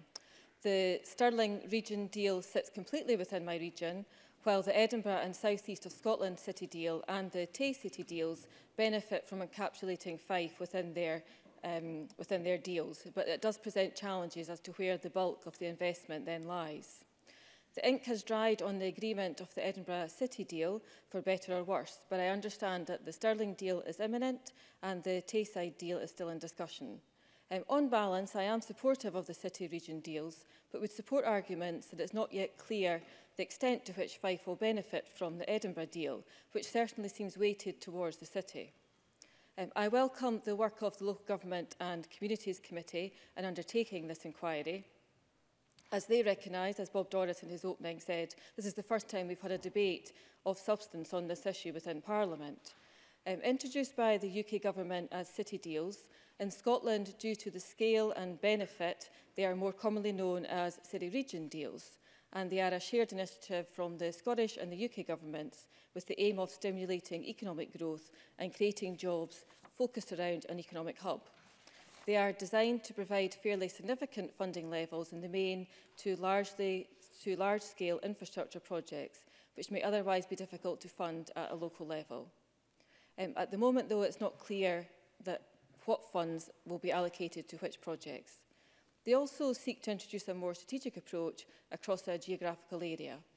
Initially, they were perhaps seen as something unique and targeted, with the Glasgow City deal leading the way, though now some 83% of the population will fall under one of the deals. The committee established a number of areas they wish to consider, and these areas around effectiveness, decision-making and localism, all set out by the convener in his opening comments, are welcome. The committee does recognise that we are in early days of the city deals, and that it will take some time before a real evaluation has been made. At this stage, the sums of money all sound impressive, but none of it has yet been spent, and it is important that we monitor progress going forward. It is important that delivery is real and that benefits are to be realised. The committee described themselves as sharing the scepticism over employment figures being promoted. I do hope that scepticism is not justified and that efforts will be focused on job creation. The big shiny announcement is the easy part, and I believe James Kelly made important points about the need for quality jobs which are well paid and sustainable. The committee's points on the key partners, the UK Government, the Scottish Government and the local government, working closely together to maximise the effectiveness of the investment and avoid overlap or confusion are well made. And the recognition from both governments in their evidence to the committee, from the Cabinet Secretary Keith Brown and from Lord Duncan, both of them recognised, I think, where the weaknesses in this arrangement are, and that might indicate their ability to reach a solution, though that will involve the challenge of dialogue with the Treasury. Good points were made by the committee around monitoring, evaluation and governance. The projects being proposed are significant and they do require oversight. And Audit Scotland's work and their report will be important in this regard, and it will provide the opportunity with the further opportunity for provide the Parliament with the further opportunity for scrutiny, which is to be welcomed. In this debate, I would like to welcome the contribution of Joanna Boyd, who was the leader of Stirling Council when the Stirling and Clackmannanshire deal was agreed. During the campaign to be awarded a city deal, Joanna Boyd kindly briefed me on the proposals, and I believe it's clear that Joanna's commitment, her energy and her vision for the deal were key factors in success for the Stirling area. There has been and continues to be a political consensus and agreement on the potential for Stirling, which is a good foundation for going forward. As a Mid-Scotland and Fife MSP, I am well aware of the disappointment that the Leavenmouth Rail project does not feature in the Edinburgh City deal, and it is right that questions are asked. As the committee themselves recognise, while the UK and Scottish Government do not propose projects, they do have a clear criteria for what they are looking for from projects, what they want that focus to be, and have a method of scoring, all of which is dealt with in private and not put in the public domain. And I understand part of the criteria for any transport projects is that they were significant and they required to be consistent with the Scottish Government Transport Scotland priorities for investment, and they also need to be stag ready. The committee did identify the issues around discussions taking place in private, and the lack of transparency has led to disputes. The Leavenmouth Rail project has a significant amount of support in Fife and across the Chamber, and I recognise Jenny Gilruth's commitment to the project, as I do that of other MSPs across the Chamber. And Ms Gilruth held a very positive debate here last year, and there has been strong advantages in sending out a united political message from Fife. So I find the attacks on Fife Council over what is or is not in the deal rather odd. And this attempt to question Fife Council's commitment to the project, I believe, is unfair, as during the time that I have been an MSP, regardless of the political hue of the council during that time, it has always supported the campaign in ways that it can. No, Ms Gilruth did not take an intervention from me when I asked 3 times on this issue. And if it comes to it, in this instance, supporting the statement of 5 councillors, who I would argue have the concerns of Fife as their focus, more than the Scottish Government or the UK Government, and that is who I'm inclined to support in this debate over what happened in negotiations. I would strongly suggest, I would like to make another point. The more significant issue here may be the challenges for the smaller partners in securing their share of significant investment within the city-region deals, which are often dominated by a big city. And I recognise that there is an appetite across Scotland for investment into public transport infrastructure, and there is frustration at the level of scrutiny plans that they have to go through, with the associated costs, without any real commitment to delivery coming from the Scottish Government. So I believe that this dispute about the Leavenmouth rail link and the city deal is a red herring. And I would strongly suggest that it's more problematic for the Leavenmouth rail campaign at the moment is the delaying tactics of Transport Scotland and the lack of clarity from the Transport Minister over his intention for the project. But these are issues that need to be resolved outside of the city deal discussions today. So in closing, while the partnership approach is welcome and can realise rewards, others in the Chamber have made good points about the need to empower local authorities and communities to ensure that they are partners, equal partners, in the deals going forward. Thank you. The last of the open debate contributions is from Bruce Crawford. Thank you, Presiding Officer. Firstly, I'd like to put on record my appreciation for the work carried out by the Local Government and Communities Committee convened so ably by Bob Doris on the matter of city-region deals. I very much welcome this debate, although to date it's been tinged with a bit more pessimism than I had anticipated. But I want to concentrate, as you might imagine, specifically on the Stirling deal, Stirling-Clackmannan deal, but come back to wider committee matters towards the end. In November 2016, the Scottish Government announced that discussions would begin with Stirling Council on a city-region deal that would include Clackmannanshire. This commitment was shortly followed by a similar announcement by the UK Chancellor in his autumn budget. This was the beginning of a process that has seen many months of negotiation and discussion to get us to where we are today. Now, it's not always been easy, and there have been challenging discussions, but I believe that the general cross-party consensus that's been managed to achieve on the Stirling Clackmannanshire City Region deal has been a benefit, and I think Claire Baker identified that cross-party nature of working in the Stirling area in her own speech. And as I understand it, we're a matter of weeks, possibly even days, away from a heads of terms on this deal being signed off by the two governments and the two local authorities. However, none of this would have been possible if it weren't for the gold standard business case that is put together by Stirling Council officials way back at the beginning. I know for a fact that their hard work has impressed civil servants in both the Scottish and United Kingdom governments with their well-considered proposals, and this gave the Stirling Clackmannanshire City Region deal a head start for negotiations. Presiding Officer, the Stirling Clackmannanshire City Region deal is a vision for our area that would see inclusive growth, the development of new industries and the promotion of start-up businesses. And by building on our outstanding tourism opportunities and potential, we have not only furthered the promotion of the area as a place to visit, but also to one to move to and invest in. And at the heart of the deal, proposals is a programme for opportunities to build on a local economy and grow and develop local communities. The digital district, for instance, will put Stirling at the front and centre of digital enterprise and innovation, not just here in Scotland, I believe, but potentially across the world. The creation of both a digital hub and digital campus will offer not only growth, but opportunities for training, apprenticeships and employment. The hub, located in the old municipal buildings, is a space where students and businesses can work together collaboratively. And it's already attracted the internationally renowned start-up company Codebase. But this is only the beginning, and the ambition in this area should be limitless. The campus, to be located in the Albert Halls, will be a centre for UK conferences, seminars and programmes on digital innovation and technological progress.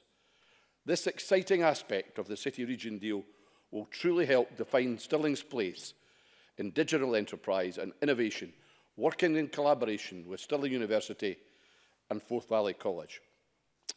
The City of Stirling's relationship with River Forth also presents an opportunity to create enhanced pedestrian and cycle paths, as well as perhaps the establishment of a new system of water taxis. Now, that's quite imaginative, but will require significant engineering in the area and will be a challenge if it's to be achieved, because as you might imagine, in that part of the world, the River Forth is tidal. So time will tell whether or not that particular element will find its way to success.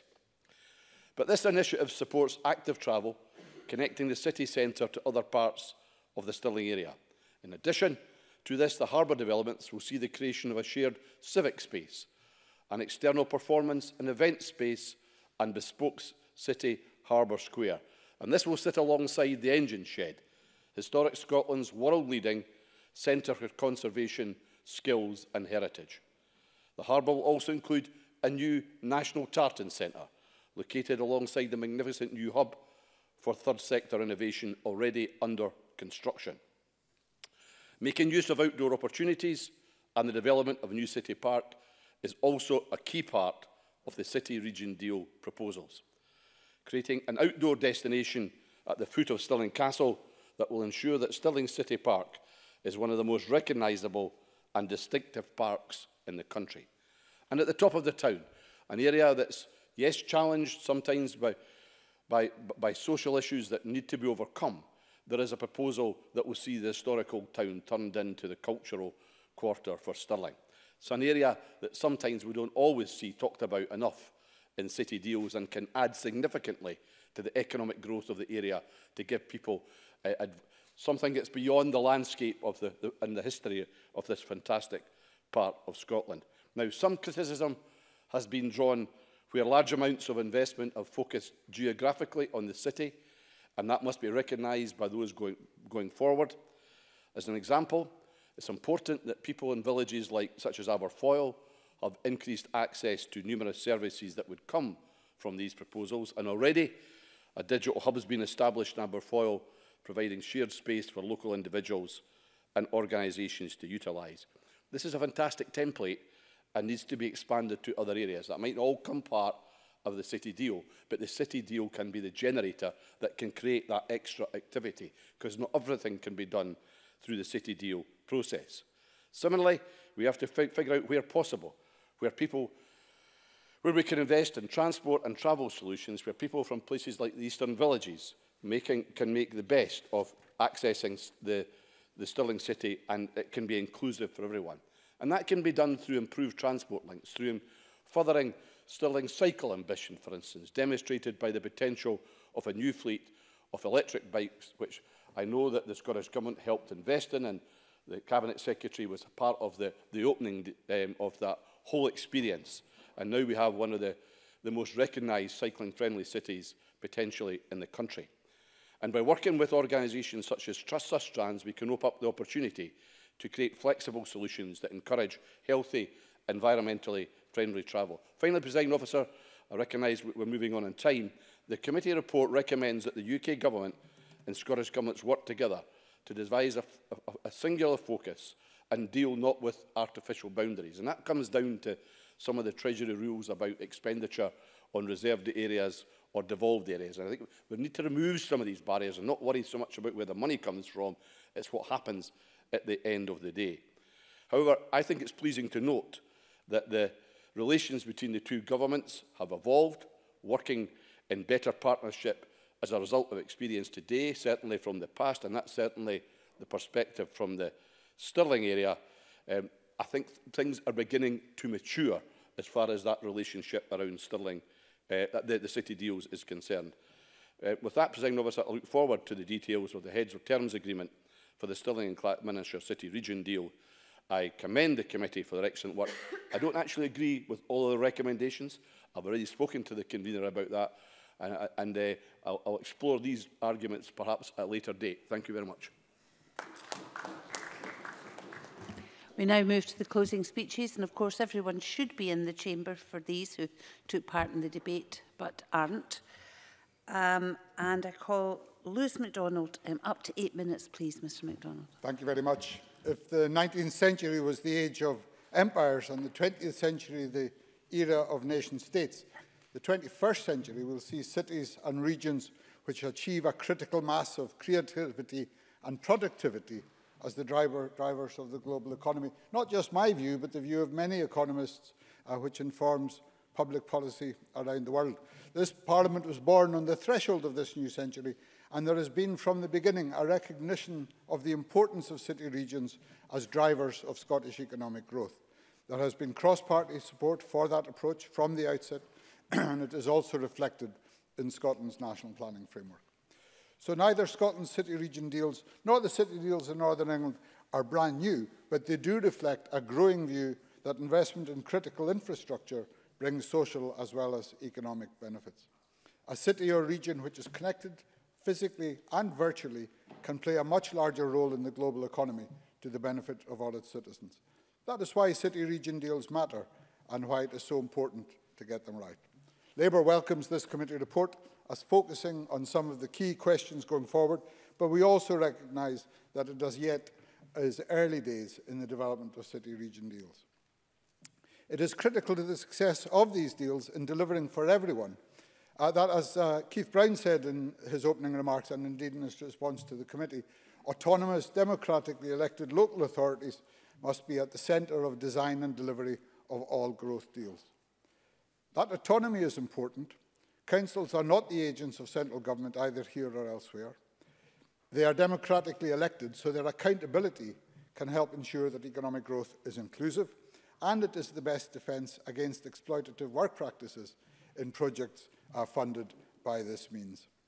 Local councils and their local partners should take the lead in design of schemes, including the selection of projects, while ministers, of course, have stewardship of the public funds which they contribute. It is local government which best reflects the views of communities on what local priorities need to be, just as Claire Baker said so clearly a few moments ago. Delivery of projects will inevitably vary from deal to deal, depending on the nature of the partners and on the delivery model agreed. But local authorities are bound to be key partners in delivery as well as design, and the accountability and permanence of local government make them the right public bodies to lead delivery in most circumstances. And as James Kelly mentioned, Aberdeen City Council in my own area has taken a particularly innovative approach to finance by raising a very substantial bond at its own hand. The committee is right to argue for transparency and accountability in city-region deals, and we support the proposition that all parts of Scotland should have the benefit of growth deal investments going forward. Equally, it is vital that each deal should develop in the way best suited to its own city region. Now, Bob Doris opened the debate by saying that the Glasgow and Clyde Valley deal was well underway, while others were at various stages of development. I have very good news for Mr Doris. I can tell him today that the Aberdeen City Region deal is also well underway and, in fact, at a very advanced stage. To take one example, the Oil and Gas Technology Centre, set up under the City Region deal, has already co-invested some £37 million in more than 70 projects during its first 12 months. And only this week, the OGTC and Aberdeen University announced a new multi-million-pound Centre of Excellence in oil and gas decommissioning to be operational later this year. So work is ploughing ahead, and that, I think, is significant.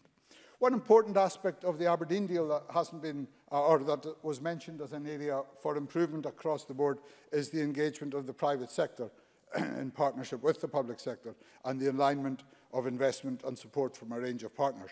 So, for example, the number has been mentioned today of a capital value of £826 million from the arising from the Aberdeen City Region deal, but as the Cabinet Secretary mentioned, £250 million of that is direct support from the Scottish and UK governments. Much of the rest is provided or leveraged by Aberdeen City Council, Aberdeenshire Council, Aberdeen University, Robert Gordon University, and the private sector critical to success. And this debate is timely in that last night saw the annual general meeting of the private sector partner in the Aberdeen deal, Opportunity North East, or One. It is now just over 2 years old. And having already committed some £29 million during the first 5 years of the City deal, Sir Ian Wood announced last night additional funding through One of another £33 million on condition that it is matched funded.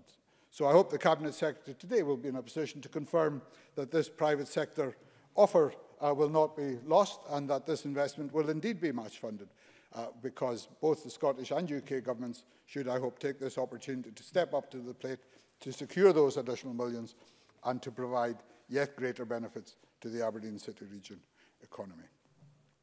When the Aberdeen deal was signed in 2016, it included a commitment to a transport appraisal supported by both the Scottish and UK governments and by local partners to take, and I quote, a 20-year strategic view of the transport implications of investment under the deal across all modes, including road and rail. And I would therefore ask the Scottish Government if they intend to develop towards a City Region Deal 2 for Aberdeen, and David Stewart mentioned it also in the context of Inverness, and of course Glasgow is already well established, and how the Government intends to build on existing City Regions deals across Scotland, of course.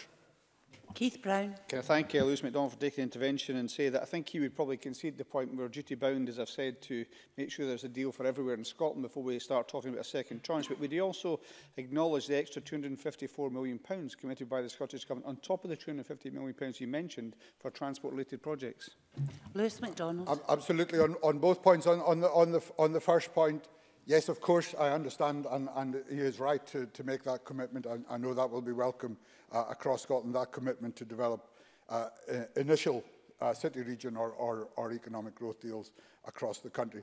There is nothing to prevent the work going forward just now on the back of the commitments made under the existing city region deals to put those second stage deals in place at the appropriate time. And I hope his comment does not imply that he doesn't intend to do that.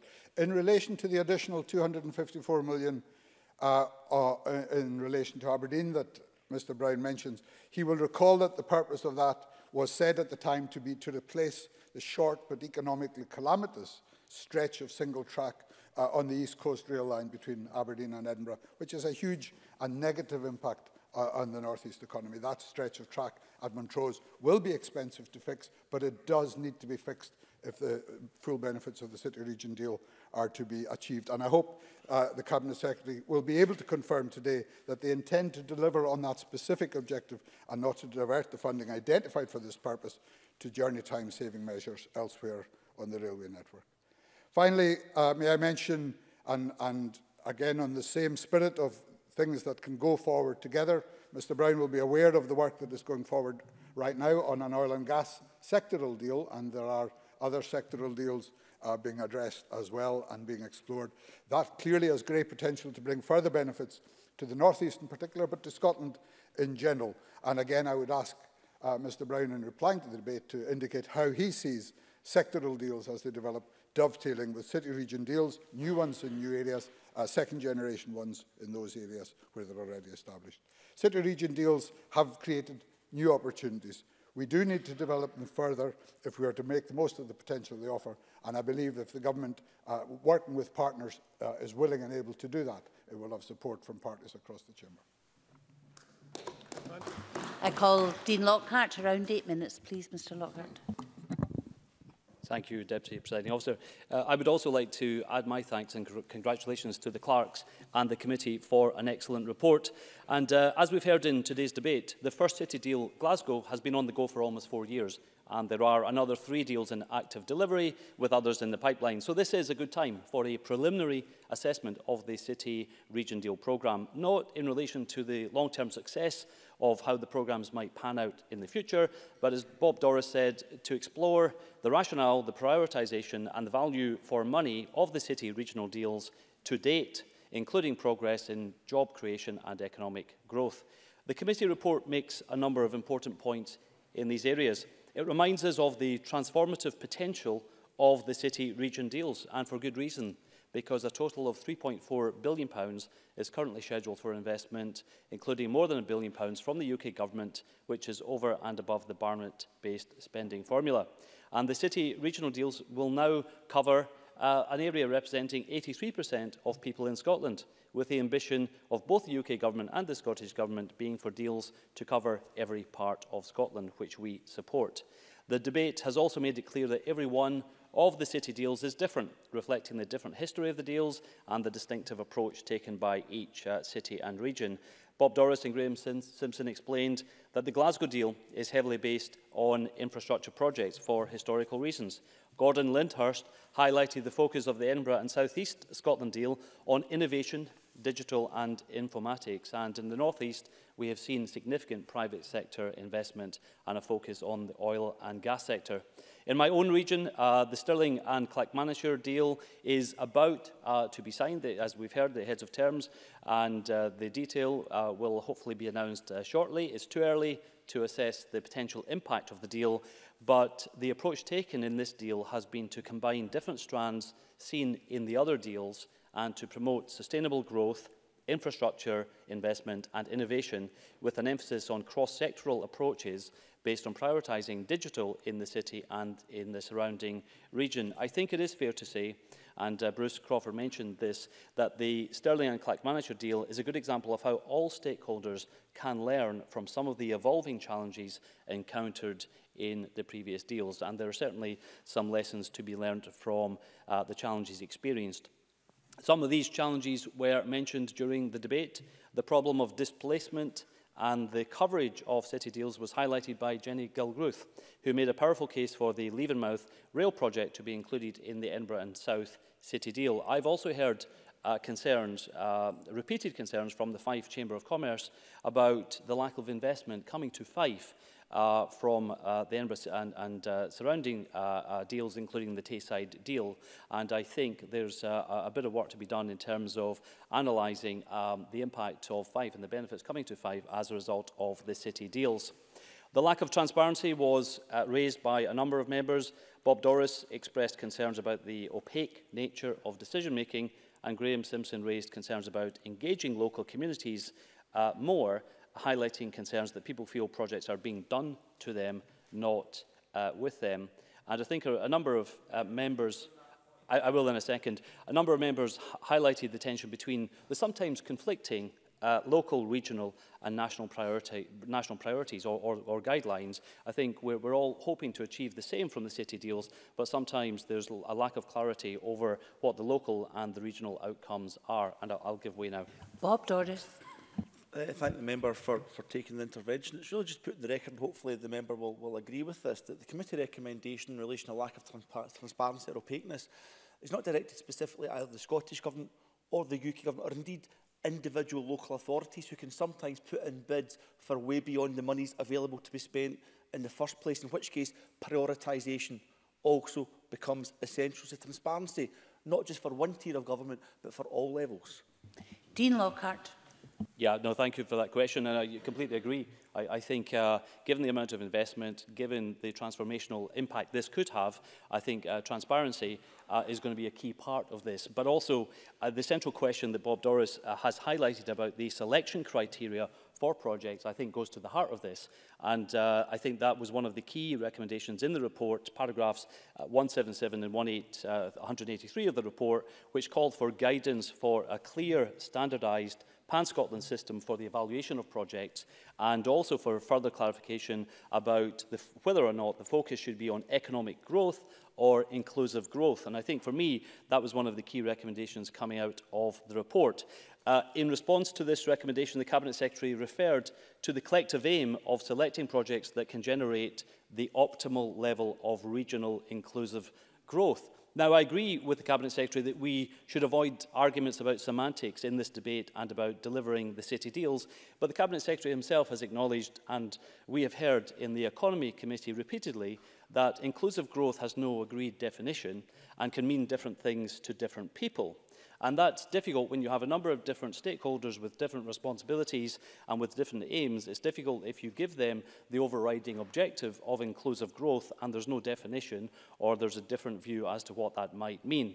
Let me be clear, this is not an argument over different policies. It's about answering the call of the committee for further clarity in respect of the end objective being pursued by different stakeholders. It's not an argument for centralisation, but an argument for better alignment between the objectives of local and regional stakeholders. And I think to deliver this requested clarity, the Scottish Government should look at developing, together with stakeholders, local and regional targets that can be quantified and clear outcomes that would benefit both the local communities as well as the national economy. For example, if you look at the UK Government's objective of economic growth, this includes both what you could call hard economic targets as well as community-based outcomes. The hard economic targets are increasing GVA or GDP, increasing productivity or innovation, or increasing business R&D, private sector investment or FDI levels. Those are all traditional economic targets, but the economic strategy also includes community-based outcomes, increasing the number of college places, for deprived areas, the number of apprenticeships and the number of jobs in different communities. So it is possible to combine clear targets for the hard economic outcomes as well as community-based outcomes, and these are all quantifiable targets and outcomes that can be measured. And I would encourage the Cabinet Secretary, perhaps in his winding up, to explain when and whether we will be seeing more concrete targets being issued by the government in this area. Deputy Presiding Officer, Audit Scotland will soon review the city deals, but Audit Scotland reviewed the government's economic strategy 2 years ago, and I think some of the analysis from the Audit Scotland report 2 years ago will be equally applicable to the city deal. The central conclusion of the Audit Scotland report then was that the Scottish Government sets out priorities on a high-level policy approach when it comes to the economy, but it does not set out how the strategy or underlying policies will be implemented. In their words, there is no action plan with clear targets or timescales from the Scottish Government. And I'm just about to wrap up. And let me just wrap up by saying this. If we do want, and I think we all want, the city regional deals to have the best chance of success, and for that to happen, I think we need further clarity from the Scottish Government about the overall strategic objectives of the city regional deals. Thank you. I call Keith Brown. Around 8 minutes, please, Cabinet Secretary. Thank you, President Officer. I think this has been an interesting debate with a number of different points of view. I'd like to thank the committee for having pressed to have this debate and for their report and their recommendations. What's clear from the contributions that we've heard is how ambitious everyone is for the achievement of faster inclusive growth across Scotland, and of course That's an ambition I share wholeheartedly. If I could spend some time just on trying to respond to some of the points and speeches which have been made. First of all, with Graham Simpson's comments, which he was relatively positive about Aberdeen, Inverness and Edinburgh, less so about Glasgow. Just to make the point once again, Glasgow City deal was not one where there was any engagement previously with the Scottish Government. I do think it has been a case that the City deals since then have matured. All parties, I think, have overseen that process. They're no longer just straightforwardly a list of infrastructure projects. I should also say that's one reason why we've been willing, along with the UK Government, to allow for the possibility of some revision, as long as certain local authorities are not disadvantaged in that, as long as the quantum's not affected. And we have said for our part that we are willing to look sympathetically at that. And of course, that one was one which was signed before Brexit as well. So circumstances have changed to the extent that we were willing to countenance changes if that's what people want. In relation to Mike Rumble's contribution, it was as sophisticated and subtle as it ever is. So it was a rant about the Scottish Government and how bad it was. In fact, the gist of it was really that not only should the SNP do all the things that the Liberal Democrats didn't do when they were in office for 8 years, but they should do them right away. That seemed to be a bit the gist of it. And also, he also talked about, I couldn't quite make out, but it seemed to be arguing against the inclusion of the Lawrence-Kirk Junction at one point. But it's worth pointing out, of course, not a single inch of tarmac was laid by the Liberal Democrats during their term, either in Lawrence-Kirk or in relation to the Aberdeen-Western peripheral route. Kenny Gibson made the point, a very good point, about borderlands. It doesn't seem logical or fair to many people that we should be considering a borderlands deal in advance of an Ayrshire growth deal, when borderlands includes one constituent part which has already had a city deal. That is not to say that the Scottish Government will not, of course, progress with the borderlands deal. All we're saying is that Ayrshire was on the scene many months before that and had done substantial work, and I think that should be recognised. Gordon Lindhurst was virtually overcome with excitement in making his contribution. He also asked me to clarify the timetable. Now, just to be clear on this, if the ambition is to have a deal for every single part of Scotland, which is my ambition, I first of all have to know if the UK Government wants to do that as well. I'm not making a political point, it's simply a practical one. I can, of course, progress trying to do deals around the country just on the basis it will be local partners in the Scottish Government. But that closes off the potential for the UK Government to be involved as well and for us to make more of those deals. Until I get clarity on that, and I've asked repeatedly, it's not, to be perfectly honest, as Brian Wilson described it, a standoff. It's not. I simply need to know from the UK Government, do you want to contribute to these deals or not? And I will give away to Brian Whittle. I'll answer to anything, Cabinet Secretary, quite honestly. I mean, I think that there is, my point earlier is that I think there's will on both sides to make this happen. What I would like from the Scottish Government, though, is we know that the Ayrshire growth deal, the ask is £350 million. Is it not?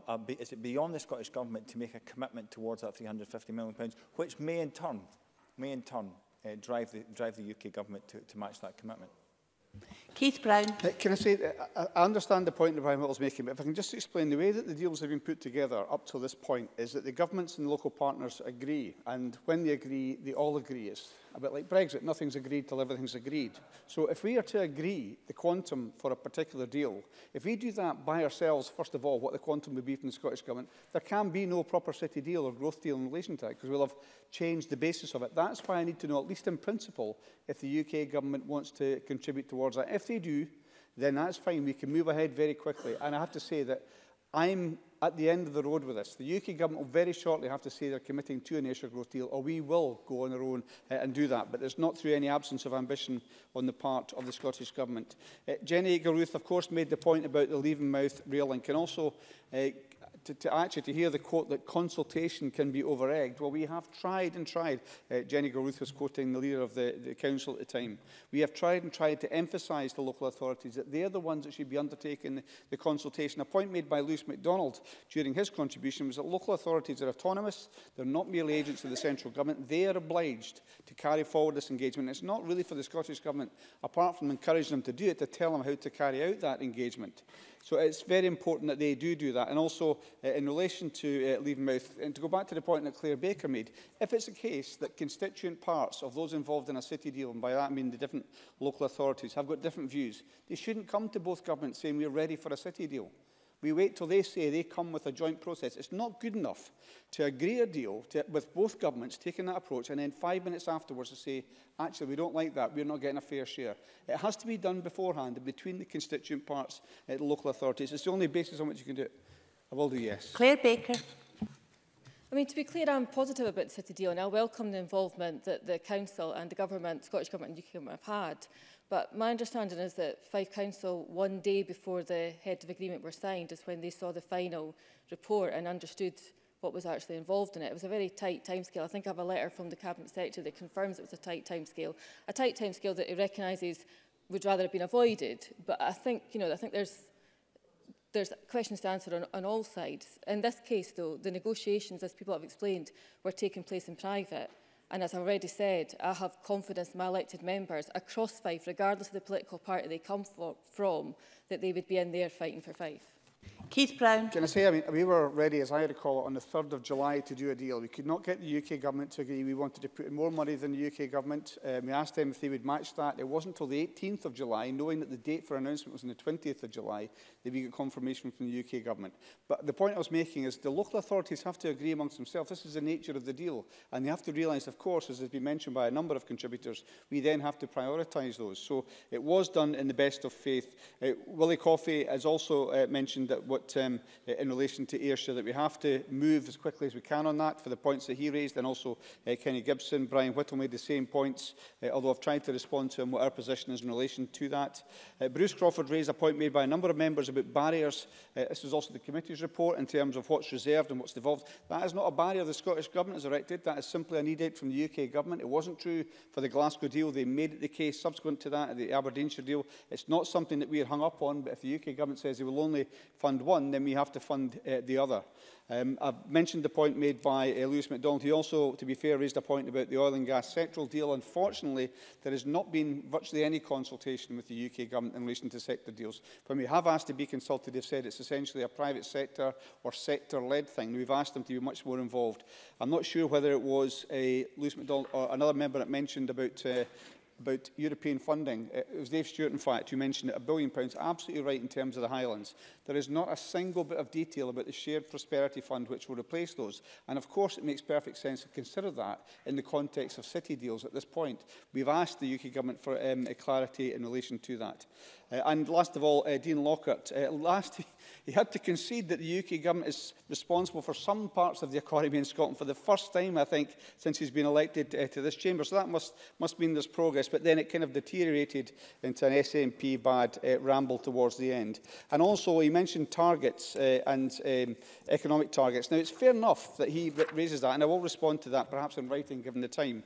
But it's got to be true of the other partners as well. It can't just be true of the one partner. If it's going to be local authorities, UK Government, there's got to be a partnership approach. So, Presiding Officer, the Scottish Government is grateful to the committee for its inquiry and the recommendations it makes in the final report. We are committed to driving inclusive growth across Scotland, a definition of which has been provided a number of times in this chamber, and we look forward to updating Parliament on progress made in due course. Thank you. I now call Monica Lennon to close on behalf of the Local Government and Communities Committee. If you take us to decision time, please. Thank you, Presiding Officer, and for the opportunity to close the debate as the Deputy Convener of the Local Government and Communities Committee. I've listened to the views of members with great interest during what I would say has been an important and also a broadly consensual debate. This consensus reflects the fact that there is a lot of support for the principle of city-region deals and other initiatives such as growth deals. But as the committee has highlighted, there are a number of issues that need to be worked on and improved. Much of the work for this inquiry was done before I joined the committee at the start of the year, so I therefore have to pay tribute to my fellow committee members for their work and careful deliberations, including my predecessor, Elaine Smith MSP, who was the former Deputy Convener. And as a member for the Central Scotland region, I echo the sentiment that these deals cannot just be for our major cities. Other parts of Scotland have to benefit from similar amounts of investment if they are not to be, as the committee has described it, doubly disadvantaged in not being part of any deal, and also seeing proposed investment move to other areas that are covered by city deals. So I'm sure that members will be pleased to hear the Cabinet Secretary in his earlier remarks confirm that the Scottish Government is committed to 100% growth deal coverage across Scotland. Presiding Officer, I also share the views of the committee on the importance of local engagement with communities and local businesses. Just as we are seeing with another ongoing major strand of the committee's work, the Planning Scotland Bill, low and poor engagement with communities and stakeholders stifles the potential to get the right development in the right places and attract new investment through infrastructure projects. We've already heard calls during the scrutiny of that bill when we held public engagement events right across Scotland that meaningful public engagement is absolutely vital. The committee also concluded that local authorities need appropriate resources and capacity to manage these major infrastructure investments through the city region deals. To maintain the consensus in the Chamber, I'll leave that debate there, but I do welcome the Scottish Government's response to our report that it accepts this recommendation and that the Scottish City Region Deal Delivery Board will consider this specific recommendation and any problems being experienced by local partners as part of its ongoing scrutiny function. Turning now to some of the contributions that we've heard in the debate, I'm sure committee colleagues will be pleased that in his opening remarks, Keith Brown said that the report is helpful and raises a number of significant issues for all of the partners to focus on. So we look forward to engaging with the Cabinet Secretary further. And we've heard, I think, some positive and constructive contributions about the opportunities that city deals do present. I think near the end of the debate, when we heard from Bruce Crawford, I think it was really quite encouraging the way that Bruce Crawford spoke very positively about the potential in Stirling and Clackmannanshire. I know you're nearing signing heads of terms, but I think talking about the vision, and maybe it's because it's coming up to recess, but I think Bruce Crawford walked us through the city of Stirling and Clackmannanshire region. So lots of good things going on there and great potential. So it's given us all an idea about how we can promote our own areas. But I thought Bruce Crawford's contribution was Excuse me, Miss Lennon, there's far too much chatter going on. Can we have a bit more politeness, please? Thank you, Ms Lennon. And I think James Kelly, in his opening remarks, talked about the potential in the Glasgow and Clyde Valley region deal to unlock £3.3 billion of private investment, which is vast sums of money. But James Kelly also said it's not just about an accounting exercise. He rightly talked about having the proper methodology around project selection, because we've heard from a number of members in the Chamber that robust and transparent appraisal of projects is really important. We also heard lots of good contributions, I think, from Kenneth Gibson and also Brian Whittle, maybe coming from slightly different positions, but in terms of a growth deal for Ayrshire, both making passionate contributions. Mike Rumbles, I can't miss out Mike Rumbles, who I think said it was the Lib Dems who spearheaded city region deals when they were in government. So I'm not in a position to argue against that, so we'll leave that one there. But Mike Rumbles did say that city deals are a vehicle to look at maximising opportunities for the long term, not just looking at a list of projects in the short term, and also to strengthen local decision making and local institutions. David Stewart made, I think, some really excellent points about making sure that we're seeing genuine new investment and we're not just seeing displacement of jobs into other regions. And Claire Baker also cautioned against the Edinburgh deal, making sure it's not weighted towards the city, and I think Jenny Gilruth would probably have agreed with that in her comments. So I think there's been quite a lively discussion. People are very passionate about the potential in their local areas, and it's certainly given the committee some reassurance that our work in our time was well spent. Presiding Officer, I would say that the committee is disappointed that we haven't yet had a reply from the Scotland Office to our report. It would have been good to have that before the debate today, but I understand a response is expected by the end of the week, something we can perhaps mull over during recess.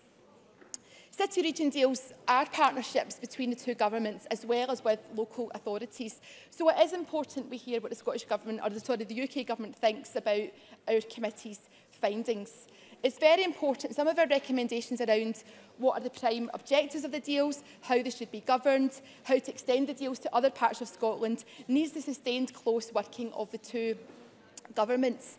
And drawn to conclusion, presiding officer, city region deals and individual projects are a very important part of our efforts to stimulate inclusive growth in all parts of Scotland.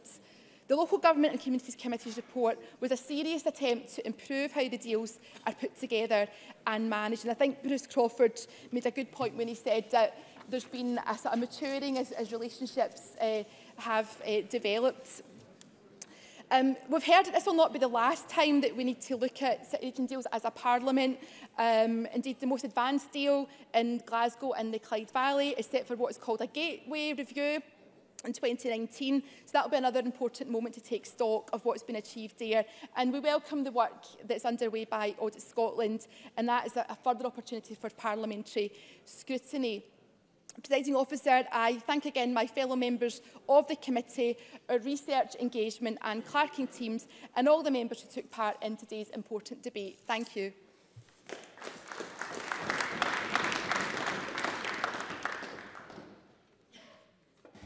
Thank you very much, and that concludes the debate on City Regions Deal or No Deal.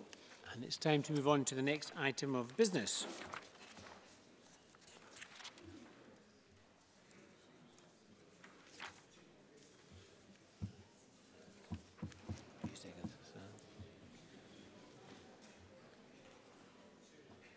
And there is one question to be put as a result of today's business. The question is that motion 11230 in the name of Bob Doris on City Regions Deal or No Deal be agreed. Are we all agreed? We are agreed. So that concludes decision time. We'll move on now to members' business in the name of Rona Mackay on cancer awareness for young people. I will take a few moments for members and ministers to change seats.